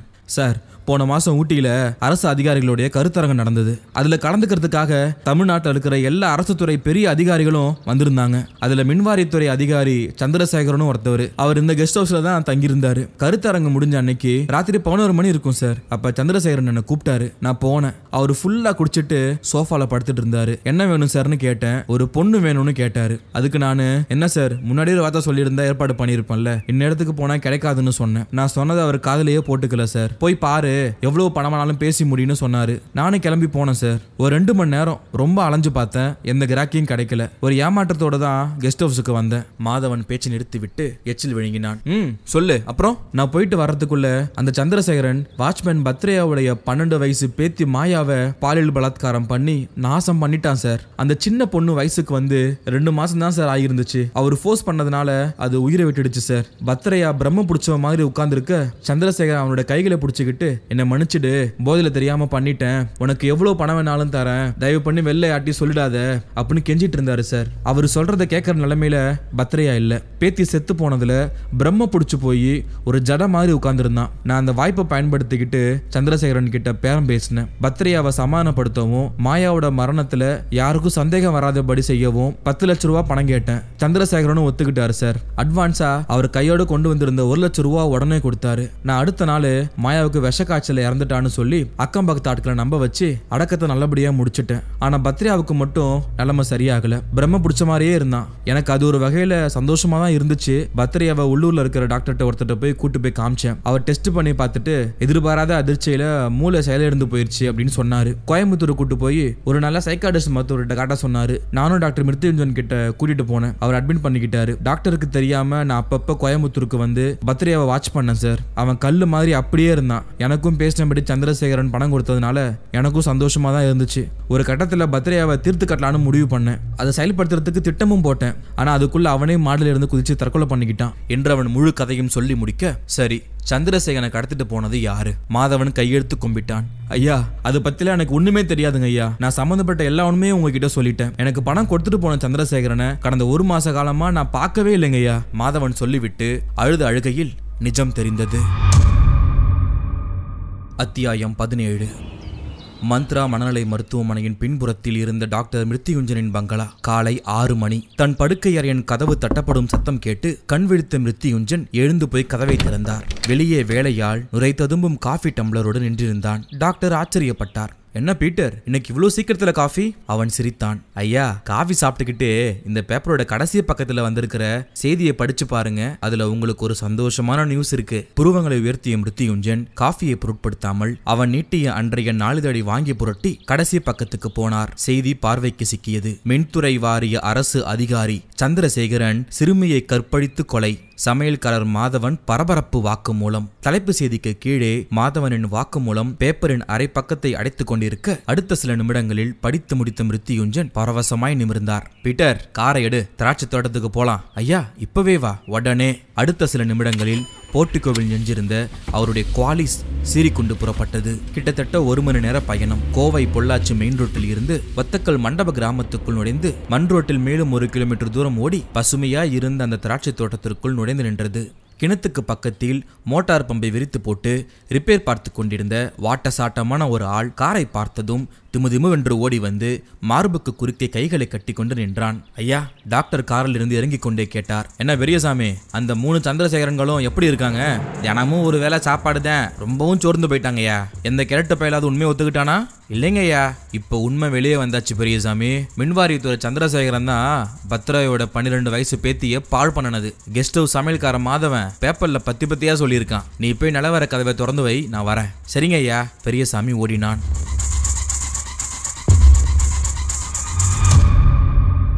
அத்தியாயம் 18. திராட்சை தோட்டத்துக்கு உள்ளே மறைவாய் இருந்த அந்த பழைய கல் மண்டபத்தின் கதவை பெரியசாமி திறந்துவிட டாக்டர் மிருத்யுஞ்சனும் பீட்டரும் உள்ளே போனார்கள். பெரியசாமி, நீ வெளியே இரு, டாக்டர் சொல்லிவிட்டு அரை இருட்டில் மெல்ல நடந்து போய் பக்கத்து அறைக்குள் நுழைந்தார். பீட்டர் பின்தொடர்ந்தான். சோரோரமாய் வைக்கப்பட்டிருந்த ஒரு பீரோவை திறக்க அது மறுபக்கம் சரிவோடு கூடிய படிக்கட்டுகளை காட்டியது. இருவரும் படிகளில் இறங்கினார்கள். டியூப்லைட் வெளிச்சத்தில் அந்த சிறிய அறை நிரம்பியிருக்க வரிசையாய் போடப்பட்டிருந்த நாற்காலிகளில் 3 சந்திரசேகரன்களும் கயிற்றால் கட்டப்பட்டு தெரிந்தார்கள். வாய்களில் ஒட்டப்பட்ட பிளாஸ்டர், கண்களில் கட்டப்பட்ட கருப்பு பட்டை. டாக்டர் அவர்களுக்கு முன்பாய் போய் நின்றார். குரலை மாற்றிக்கொண்டு பேசினார். நான் ஒரு கிரிமினல் கிடையாது, ஒரு சமூக நல தொண்டன். சித்தம் கலங்கி போன பத்ரையாவை சப்கான்சியஸ் மைண்டுக்கு கொண்டு போய் அவளோட பேசி பார்த்ததுல தன்னோட பேத்திய நாசம் பண்ணினது ஒரு அரசு அதிகாரி பேரு சந்திரசேகரன். இந்த 2 தகவலை மட்டும்தான் அவன் சொன்னான். அந்த சந்திரசேகரன் அரசின் எந்த துறையில வேலை பார்க்கிற அதிகாரின்னு அவனால சொல்ல முடியல. அது யாருன்னு கண்டுபிடிக்கதா ஓட்டி அரசு கருத்தரங்குல கலந்துகிட்ட உங்க 3 பேர்களையும் என்னோட ஆட்கள் மூலமா கடத்தி இங்க கொண்டு வந்த பத்ரையாவோட பேத்திய நாசம் பண்ணினது யாருன்னு உங்ககிட்ட கேட்ட. நீங்க 3 பேருமே அது நான் இல்ல அப்படின்னு சொல்லிட்டீங்க. நான் கூட அது ஒருவேளை உண்மையோன்னு நினைச்சிட்டேன். ஆனா இன்னைக்கு காலையில நியூஸ் பேப்பர்ல அந்த உண்மை வெளியே வந்துருச்சு. சமையல்காரன் மாதவன் அது யாருன்னு சொல்லிட்டான். உங்க 3 பேர்ல அந்த மதிப்புக்குரிய குற்றவாளி யாருன்னு தெரிஞ்சு போச்சு. இனி அந்த ஒருவரை தவிர மற்ற 2 பேருக்குமே விடுதலை. அந்த 2 பேருக்கும் மயக்க ஊசி போட்டு கைலேஸ் ரோட்டோரமா இருக்கிற புளிய மரத்துக்கு பின்னாடி படுக்க வச்சிருவோம். அவங்களுக்கு எப்போ மயக்கம் தெளியுதோ அப்ப இருந்து அவங்க வீட்டுக்கு போயிடலாம். நான் யாருன்னு அவங்களுக்கு தெரியாது. இது எந்த இடம்னு உங்களுக்கு தெரியாது. எந்த ஜென்மத்திலையும் போலீஸ் எங்க பக்கத்துல நெருங்க கூட முடியாது. டாக்டர் பேசிவிட்டு பீட்டருக்கு கண்களை காட்ட அவன் சுவரோர ஷெல்ஃபுக்கு போய் மயக்க ஊசி மருந்தையும் சிரஞ்சியையும் கொண்டு வந்தான். மிருத்யுஞ்சன் மயக்க மருந்தை சிரஞ்சில் ஏற்றிக்கொண்டே சொன்னார். அதே மாற்று குரலில் பேச ஆரம்பித்தார். ஒரு அரும்பு கசக்கி எரிஞ்ச காம மிருகமான மின்வாரியத்துறை சந்திரசேகரனுக்கு தினசரி 3 வேளைக்கு சாப்பாட்டுக்கு பதிலா கரண்ட் ஷாக்கு தருவோம். அவர் தாக்கு பிடிக்கிற வரைக்கும் தாக்கு பிடிச்சிட்டு முடியலனா செத்து போயிடலாம். வக்கீலு, கோர்ட்டு, நீதிபதிகளுக்கு வேலையே கொடுக்காம ஏதோ எங்களால முடிஞ்ச உதவிய அந்த நீதி தேவருக்கு நாங்க பண்றதுல எங்களுக்கு ஒரு திருப்தி. டாக்டர் பேசிக்கொண்டே பொதுப்பணித்துறை அதிகாரி சந்திரசேகரனுக்கு ஊசியை போடுவதற்கு அவருடைய தோள்பட்டையை பற்றிய அதே வினாடி நிலவரை படிகளில் யாரோ இறங்கி வரும் சத்தம் கேட்டது. டாக்டரும் பீட்டரும் திரும்பி பார்த்தார்கள். பெரியசாமி வந்து கொண்டிருந்தான். பதட்டத்தில் குரலை மாற்றி பேசாமல் அதே குரலில் பேசினார். என்ன பெரியசாமி, ஏன் உள்ள வந்த? வெளியே போய் காவலுக்கு நில்லு, தோட்டத்துக்குள்ள யாராவது வந்துட போறோம் என்று டாக்டர் பேசிக் கொண்டிருக்கும் போதே அவருடைய பேச்சு அப்படியே நின்றது. வியர்த்து வழிந்த பெரியசாமிக்கு பின்னால் காசியும் வஜ்ரவேலுவும் கைகளில் கனமான துப்பாக்கிகளோடு தெரிந்தார்கள். அத்தியாயம் 19. என்ன டாக்டர், அப்படியே தகச்சு போய் நின்னுட்டீங்க? இந்த இடத்துக்கெல்லாம் நாங்க வரமாட்டோம்னு நினைச்சிட்டீங்களா? கேட்டுக்கொண்டே காசி முன்னால் வர டாக்டர் சுவாசிக்க திணறினார். காசி, நீங்க இப்படி இங்க? டாக்டர், நான் கலிவர்தனோட ஃப்ரெண்டு தான். அதுக்கும் மேல சிபிசிஐடி போலீஸ் பிரிவுல யூனிஃபார்ம் அணியாத ஷேடோ ஸ்குவாட் இன்ஸ்பெக்டர். உங்களை இப்படி ஒரு சூழ்நிலையில பிடிக்கிறதுக்கு தான் நான் கையில எடுத்துக்கிட்ட ஆயுதம் தான் கலிவர்தன். மிருத்யுஞ்சன் திகைக்க காசி தொடர்ந்து பேசினான். என்ன டாக்டர், நான் சொல்றது உங்களுக்கு புரியலையா? புரியும்படியே சொல்லட்டுமா? கடந்த 2 வருஷ காலமா நடந்த கொலைகள்ல 4 கொலைகள் மட்டும் போலீஸ் டிபார்ட்மெண்ட்டையே ட்ரில் வாங்கிடுச்சு. அந்த கேஸ் ஃபைல்கள் என்னுடைய ஸ்குவாடுக்கு வந்தப்ப நான் ஒரு உண்மையை கண்டுபிடிச்சேன். கொலை உண்ட 4 பேர்கள்ல 3 பேர் ஆண்கள், ஒருத்தர் பெண். அந்த 4 பேர்களுடைய குடும்ப பின்னணிகளை அலசி பார்த்தப்ப அந்த குடும்பத்தில் உள்ள யாராவது ஒருத்தவர் மனநலம் பாதிக்கப்பட்டவங்களா இருந்தாங்க. அவங்க உங்க மந்த்ரா மனநல மருத்துவமனையில அட்மிட் ஆகி உங்ககிட்ட ட்ரீட்மெண்ட் எடுத்துக்கிட்டவங்களாகவும் இருந்திருக்காங்க. இது என்னோட மனசுக்கு கொஞ்சம் உறுத்தலா பட்டுச்சு. தனிப்பட்ட முறையில தீவிரமான இன்வெஸ்டிகேஷன்ல இறங்கின. தகவல் கிடைச்சது. ஒரு மருமகளை மனநோயாளியாக மாற்றி கொடுமை கொடுமைப்படுத்திய மாமியார் கொலை செய்யப்பட்டிருந்தா. சொத்துக்காக பெத்த அப்பாவை தனி அறையில சங்கிலியால கட்டி போட்டு பைத்தியம்னு சொல்லியே சாகடிச்ச 2 மகன்கள் கொலை செய்யப்பட்டிருக்காங்க. தன்னுடைய அழகான மனைவிய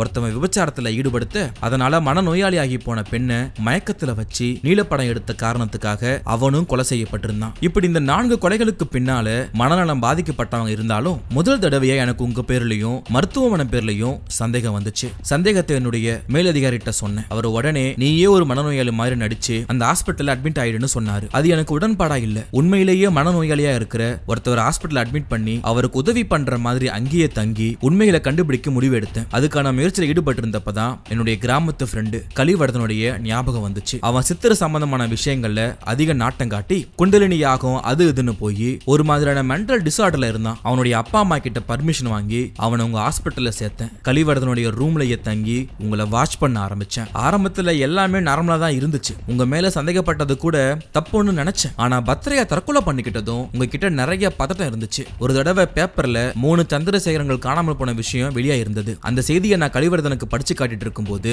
நீங்க பட்டுன்னு டென்ஷன் ஆகி ஒரு மென்டல் பேஷண்ட்டுக்கு நல்ல செய்தியை படிச்சு காட்ட கூடாதான்னு சத்தம் போட்டீங்க. நான் உஷாரான. அதுக்கப்புறம் உங்களை தீவிரமா வாட்ச் பண்ணேன். இந்த கேஸை டீல் பண்ற அசிஸ்டன்ட் போலீஸ் கமிஷனர் வஜ்ரவேல் கிட்ட என்னோட சந்தேகத்தை சொன்னேன். காசி பேச்சை நிறுத்த வஜ்ரவேல் இப்பொழுது குறுக்கிட்டார். மிஸ்டர் காசி இந்த விஷயத்தை என்கிட்ட சொன்ன நேரம் கெஸ்ட் ஹவுஸ்ல சமையல்கார மாதவன் என் கையில மாட்டி இருந்தான். உடனே எல்லா பேப்பர்லயும் அவனுடைய வாக்குமூலத்தை வரும்படியா பண்ணேன். இந்த நியூஸை படிச்சதும் உங்க ரியாக்ஷன் எப்படி இருக்குன்னு தெரிஞ்சுக்கிறதுக்காக காலையில 5 மணில இருந்து உங்க வீட்டை நானும் காசியும் வாட்ச் பண்ணிக்கிட்டு இருந்தோம். எங்க கணிப்பு வீண் போகல. சரியா 6:15 மணிக்கு வேலையாள் பீட்டரும் நீங்களும் குவாலிஸ்ல புறப்பட்டீங்க. நாங்க உங்களுக்கு சந்தேகம் வரக்கூடாதுன்றதுக்காக ஒரு டிரான்ஸ்போர்ட் லாரியில ஒரு சின்ன போலீஸ் படையோட ஃபாலோ பண்ணோம். திராட்சை தோட்டத்துக்குள்ள புகுந்தோம். காசி ஒரு புன்னகையோடு மிருத்யுஞ்சனை ஏறிட்டான். டாக்டர், உங்க கோபம் நியாயமானதுதான். நீங்க செய்த கொலைகளும் நியாயமானதுதான். ஒரு மனுஷன் அப்படின்ற முறையில அது எனக்கு சந்தோஷம் தான். ஆனா நான் ஒரு போலீஸ் அதிகாரின்ற முறையில நீங்க செஞ்சது எனக்கு ஒரு வருத்தம். குற்றவாளிகளை போலீஸ்க்கு அடையாளம் காட்டுங்க, மத்தத அவங்க பாத்துக்குவாங்க. தமிழ்நாட்டு போலீஸ்ல பல குறைகள் இருக்கலாம், ஆனா என்னைக்கும் தரத்துல இருந்து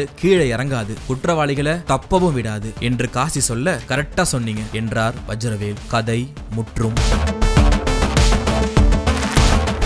2005ஆம் ஆண்டு திரு ராஜேஷ் குமார் அவர்கள் எழுதிய இந்த கிளியுகம் கண்டிப்பாக உங்களுக்கு பிடித்திருக்கும் என்று நம்புகிறேன். ஆன்மீக கதையாக ஆரம்பித்து ஒரு மர்மமான கதைக்குள் புகுந்து இறுதியில் ராஜேஷ்குமார் பாணியில் இந்த கதை முடிந்திருக்கும். இந்த கதை உங்களுக்கு பிடித்திருக்கும் பட்சத்தில் இதை உங்கள் நண்பர்களுக்கு பகிருங்கள். இந்த கதையை பற்றிய உங்களுடைய கருத்துக்களையும் எங்களுடைய சேனலை பற்றிய உங்களுடைய கருத்துக்களையும் கீழே கமெண்ட் பாக்ஸில் சொல்லுங்கள். இது போல பல கிரைம் நாவல்களையும் பல தமிழ் நாவல்களையும் கேட்க deep tax Tamil audio book சேனலை சப்ஸ்கிரைப் செய்து தொடர்ந்து உங்கள் ஆதரவை தாருங்கள். நிறைய நண்பர்கள் சப்ஸ்கிரைப் செய்யாமலேயே இந்த கதையை பார்த்து கொண்டிருக்கிறீர்கள். ஆகவே இந்த கதையை கேட்ட பிறகு எங்களுடைய கதை சொல்லும் அந்த விதம் உங்களுக்கு பிடித்திருக்கும் பட்சத்தில் சப்ஸ்கிரைப் செய்து உங்கள் ஆதரவை தாருங்கள். டீப் டாக்ஸ் தமிழ், நான் உங்கள் தீபன்.